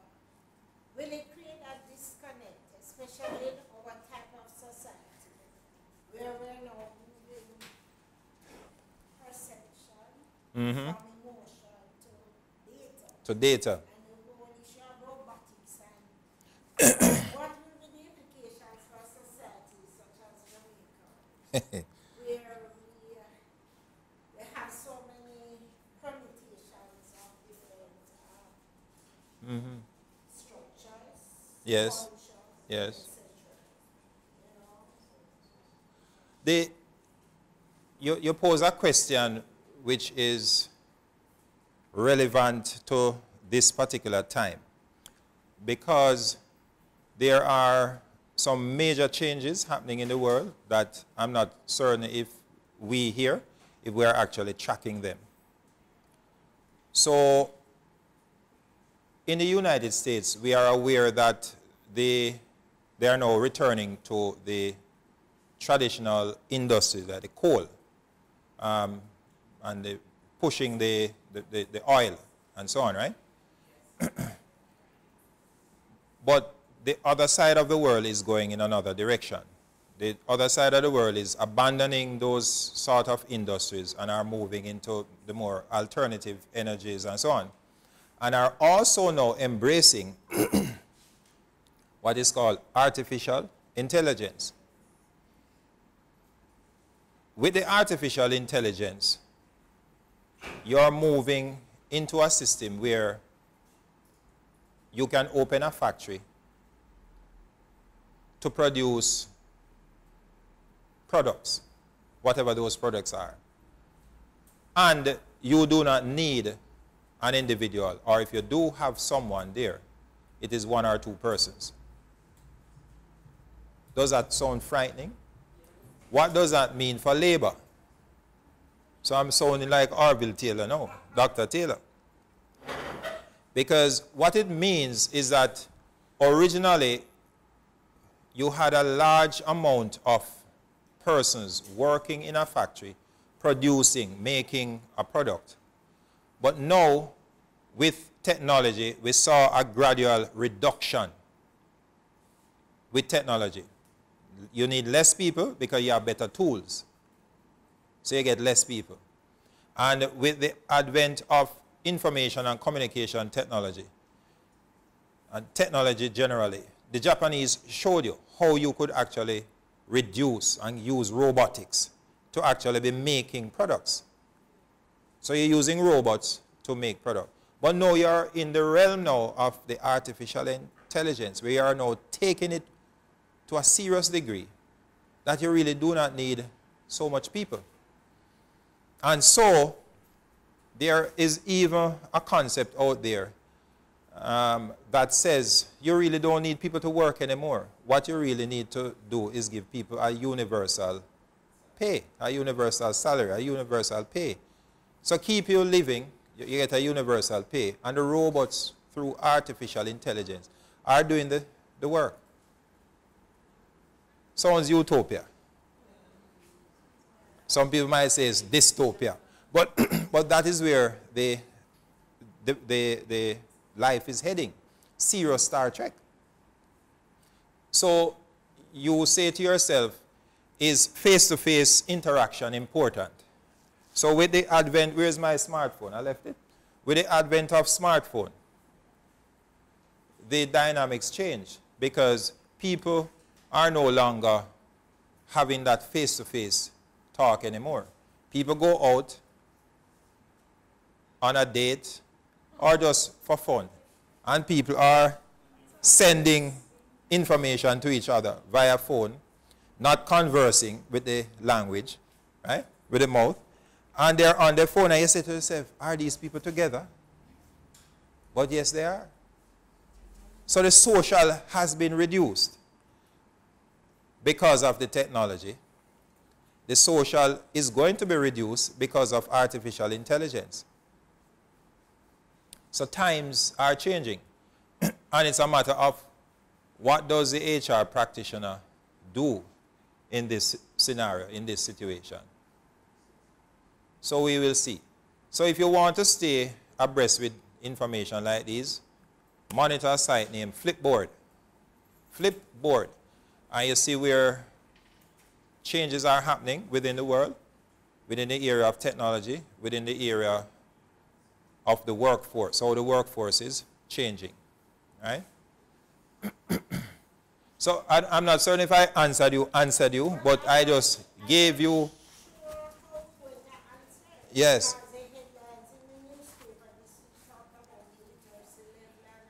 Yeah.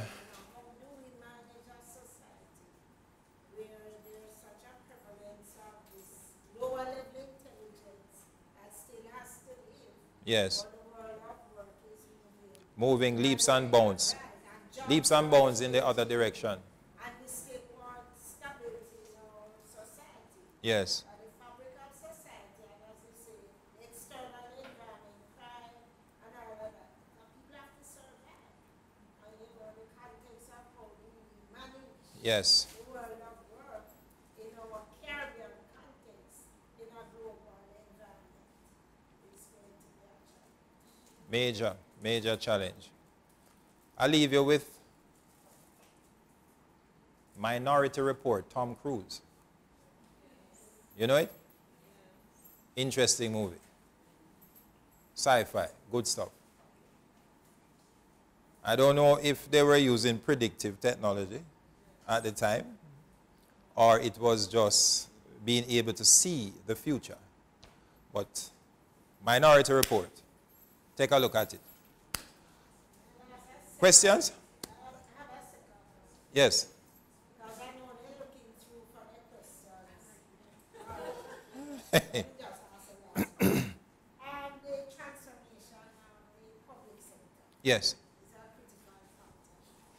And it is having concerns about we don't report it as negative growth, but we have had negative growth in the last quarter, looking to do so again. In the economy? Yeah. Okay. They don't report it as negative growth. The information is there. And there's a concern about the speed of the transformation of the public sector. Right. The question is, how do we eliminate the HR function first? Eliminate it? Well, that is what we have proposed, and the HR function will be the first to go to begin the transformation process. So I don't know. No, you are giving me, I think I spend too much time on CNN than on the local news. You're saying that they are going to eliminate. Right. Last year, November, I was at Norman's conference. But, That was but I would find it a bit challenging I'd find it a bit challenging that they're going to eliminate the HR function because, and the reason why I said that is that Wayne Jones, who is the Deputy Financial Secretary, he went to China and they were looking at HR systems and they're building a HRMS to integrate the public sector. So to eliminate, it seems to be counter to what I know that they're doing. So probably what they're doing is not eliminate, but reshaping. that was the pronouncement. They're reshaping the It was HR. last year, November, because it was during the Herman's conference, first year or second year, because it was a topic of discussion whether it was an elimination of job or a reconfiguration. That was not what the pronouncement was. Yeah. You know, and it created some discourse. Yeah. Because it would not seem practical. Yes. And an HRMS system can't disengage your employees. No. No. You know, so What the HRMS would bring is rich data. So I would say that you can't eliminate. What you can do is reshape, reconfigure. And so you may need less individuals within HR. what data analytics they were using to make that kind of pronouncement. So we know the data for it. Yes, yes, yes, But you yes, can't find it. yes, Because yes. the Prime Minister who made the pronouncement, November 2016. Okay, okay. It would have been about the 16, 17, 18,000. He was saying that he was going to cut over the HR departments in some of the municipal government agencies Okay, and centralize them under right, under right. So that's a different thing, right? Because Wouldn't that become Bec- still because those agencies still need an HR? no, but if you do that, you would still have to have residing within those disparate groups, some HR, but then you would have a centralized body that actually manages. So you need, listen, it's all about technology, you know. The more technology is the less people. So there will be a contraction. So you can't eliminate HR because HR has to do with people.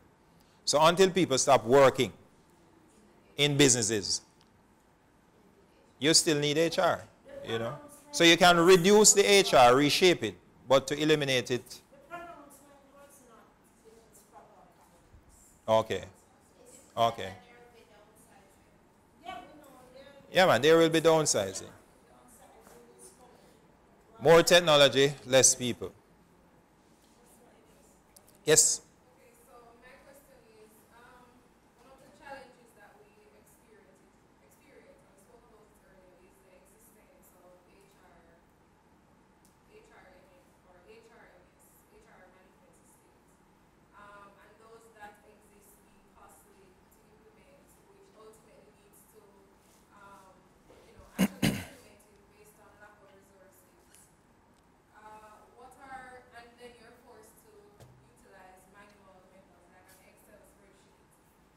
any other way? Neanderthal man stuff. Yes. Yes. Are there any other tools that we can use in the interim until, we're able to get to a point where we can actually implement a system that will perform or collect the information that we want to collect? Because that's one of the challenges. I'm wondering if I should ask any of my people to answer the question. Well, they're not looking at me. They're avoiding looking at me with eyeball. So let me go at it. That's a challenge that we also had, because many of the human resource management systems are pretty expensive. But the good thing is that with the improvement of technology, the evolution of technology, then costs reduce. And the more players that you bring within a market space, the lower the cost. So you have now many vendors that are selling HR systems that are far cheaper than those big, long established players. So we can call Bamboo, we can call Orange HRM. And they are cloud-based as well. So the cloud-based version is easier to implement than the on-premise system, and it is a software as a service. So you pay as you go. So rather than having this massive outlay in hardware and software, you let somebody somewhere take care of that for you. And all you need is a computer. And the computing power is residing in Ireland, in Africa, Timbuktu, wherever. Not in your place, not on your premises. And you're paying a monthly fee or an annual fee. And that is how we have sought to handle our challenge of getting an HR system, rather than doing the massive outlay. Yes?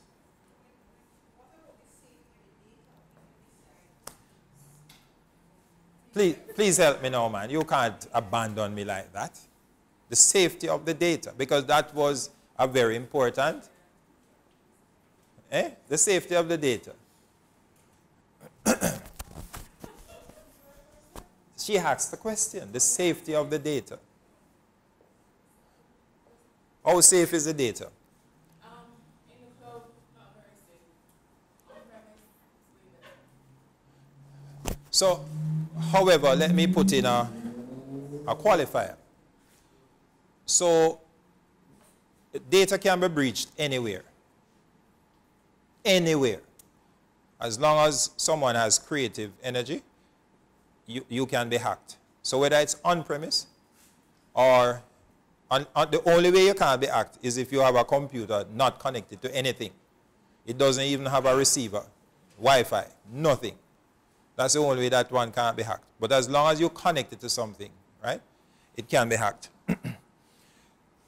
But one of the things that we did was to make sure, so we have a cloud-based system, but we made sure to get ICT involved. And ICT concern would be the security of the data, as you mentioned. So there are a lot of algorithms that vendors would utilize to reduce the possibility of a breach. I'm not saying it can't happen, but they exist, those algorithms, right? So that is one. The second thing is in terms of your data itself. They usually have a backup site. So data, if the data is being housed in Texas, a backup site may be in Africa or Nigeria. So if something, if Texas gets flooded, as happened the other day, then, and the information is destroyed there, then there's a backup, right? So that's how the data is secured. Talk a little louder.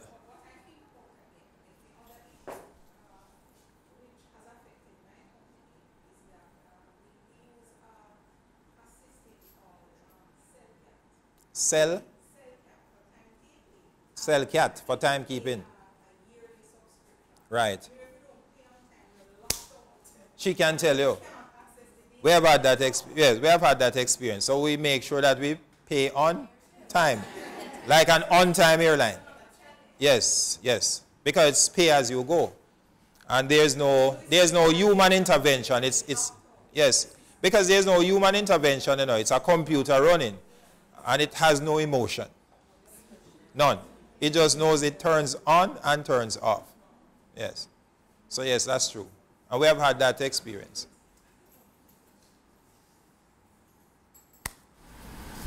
In terms of using data analytics for predictive Yes. circumstances, what has been happening, what has been put out in the news for a while is that millennials are very fickle and they're impatient and they're stuff like this and all other things, right? In terms of, you said that metrics, the analytics is a step up from the metrics. Right. So there would have been something existing already. And you said that survey captures the past. How do you use these surveys or these results from these tools to ensure that whoever you're getting in, whoever you're getting in is the right fit, or at least they will stay to expand whatever you have in store for them or to do whatever? Right. How do you mitigate against that, which is your long-term goal or your short-term goal for the individual, and their personal, their soft thing, whatever it is that they're bringing to the table? Right. So you remember we spoke of, Renee, you want to help me with that one? Speak, man. When we're doing our recruitment, we employ persons or the potential recruits, they have to do a psychometric test for them to be eligible. So that helps in selecting the personality, you said, for the organization. And Right. can add to it. Right. So Renee is on it. She's on point. So there are a battery of tests that one can implement in actually making a choice in people. So the battery of tests involves various integrity tests, personality, sociometry, various things to actually help in making a decision, along with interviews and so on. So you can know through psychometrics as to what the person you're looking for should be. But then if you look also at the Google People Analytics, where they derived what sort of behaviors they required for people to coexist, because coexisting in an organization is important. And what behaviors are required in organization A may not be exactly the same as organization B. So you have psychometrics, you have behaviors that are also important. So you train on those behaviors, but you also recruit based on those behaviors. So your questioning, your behavioral interviews help in determining the behaviors. Your assessment center that you set up, because assessment centers, we also use assessment center where you have persons working within a group, and these persons are the persons who are actually applying for the job. And you are observing how they work together and so on. Yes? We have different departments at the airport, right? So we have like our APS department, or security department, and our operations department. Those persons, they have to work in groups. So when we're doing our recruitment process, when we're doing the assessment center, separate and apart from you having to do a written test, we set up exercises where you have to work in group, and there are persons who are already, who have been in organization for some time, who would have an idea of what it is, what personalities are required to be a part of the department and to fit into this group. So we bring those persons into the assessment center to help HR to identify the best person who could fit into the departments when they're selected. You know, it's not about finding a fit, you know, it's about keeping the fit. Because in terms of, all right, perfect example, the master blender lady that So it's both recruiting now and retention you're talking. Yes, I'm talking about retention because their nephew must have did something or must be doing something to keep that lady there. Right. She would have been a commodity because she's working in, even though she's in Jamaica, she's working for Italy. Her palette is unique. Yes. So I am thinking people must know of her, people must try to headhunt her. Yes. But how would you mitigate? Because you have these persons who are high, well, I would call them high risk because they are hot commodities. Right? And for somebody, I don't think it would only be compensation or whatever, but how would you keep somebody like that engaged? And that is what we have been talking about. It's not just survey. Survey is important, but there is also focus groups. There is also in-depth interview. So you can actually speak with people and find out what exactly are their challenges that they're having. And I often remark that the HR practitioner needs to go beyond the workplace and to figure out what problems exist external to the workplace that is affecting how people work on the job, to be able to help in resolving those problems. So when a person comes to work, then they are engaged. So it's not just money, as you are saying, but it is the various approaches that you utilize to get information that you can help in keeping those persons.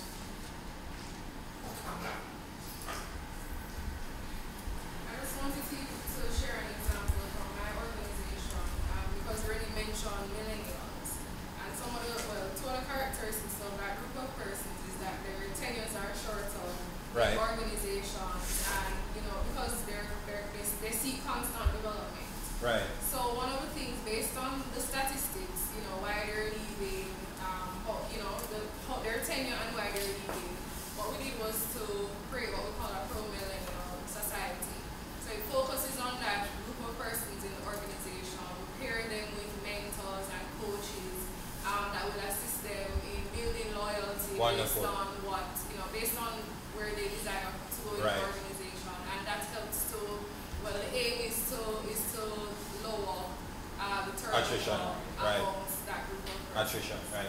Succession planning could also be included, right.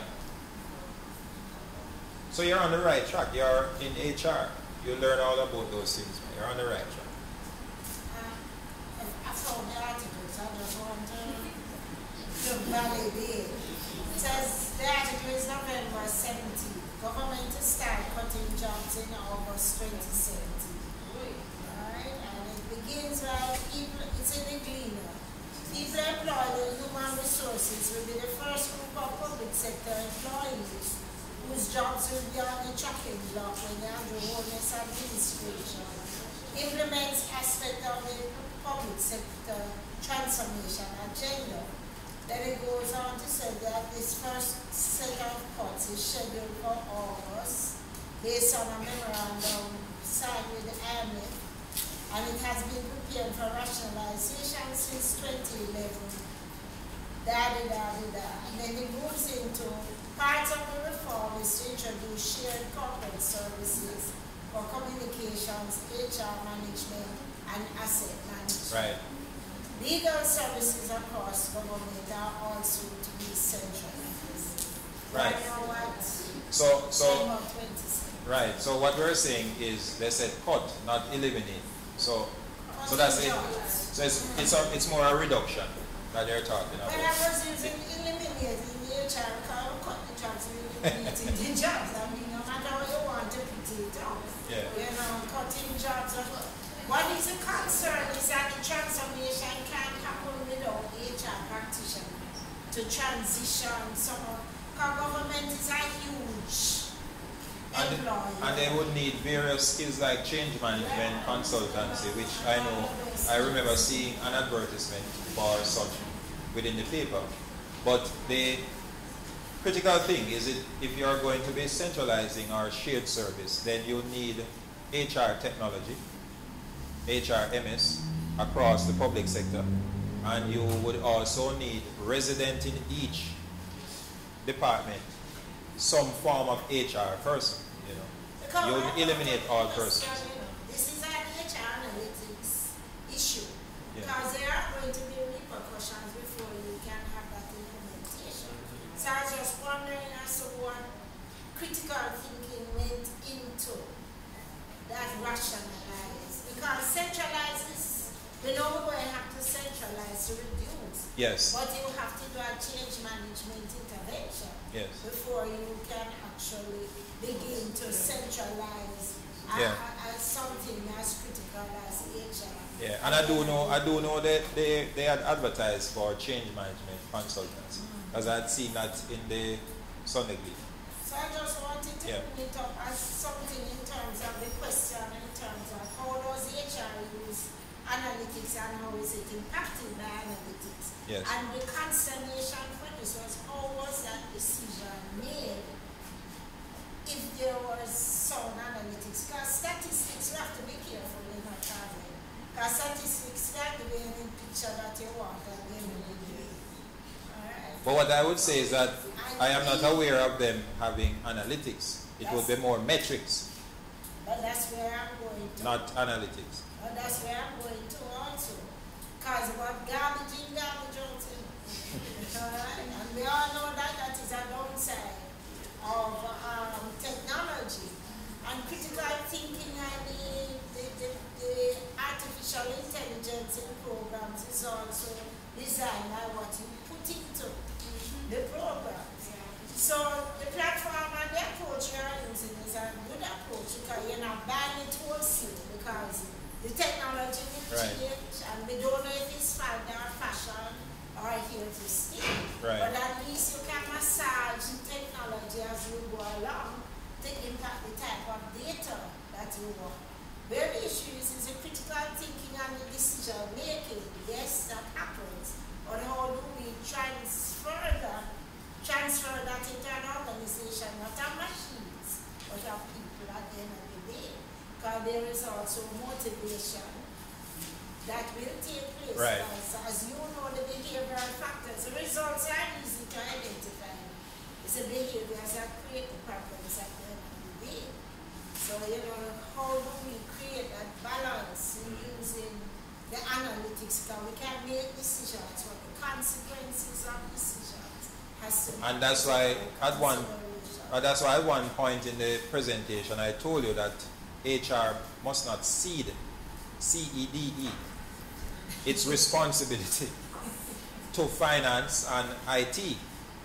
They must take up the mantle of HR analytics and not allow other entities to actually run HR analytics.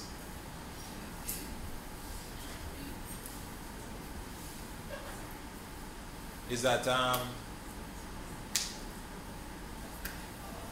the lady with the firepower? Now in this class,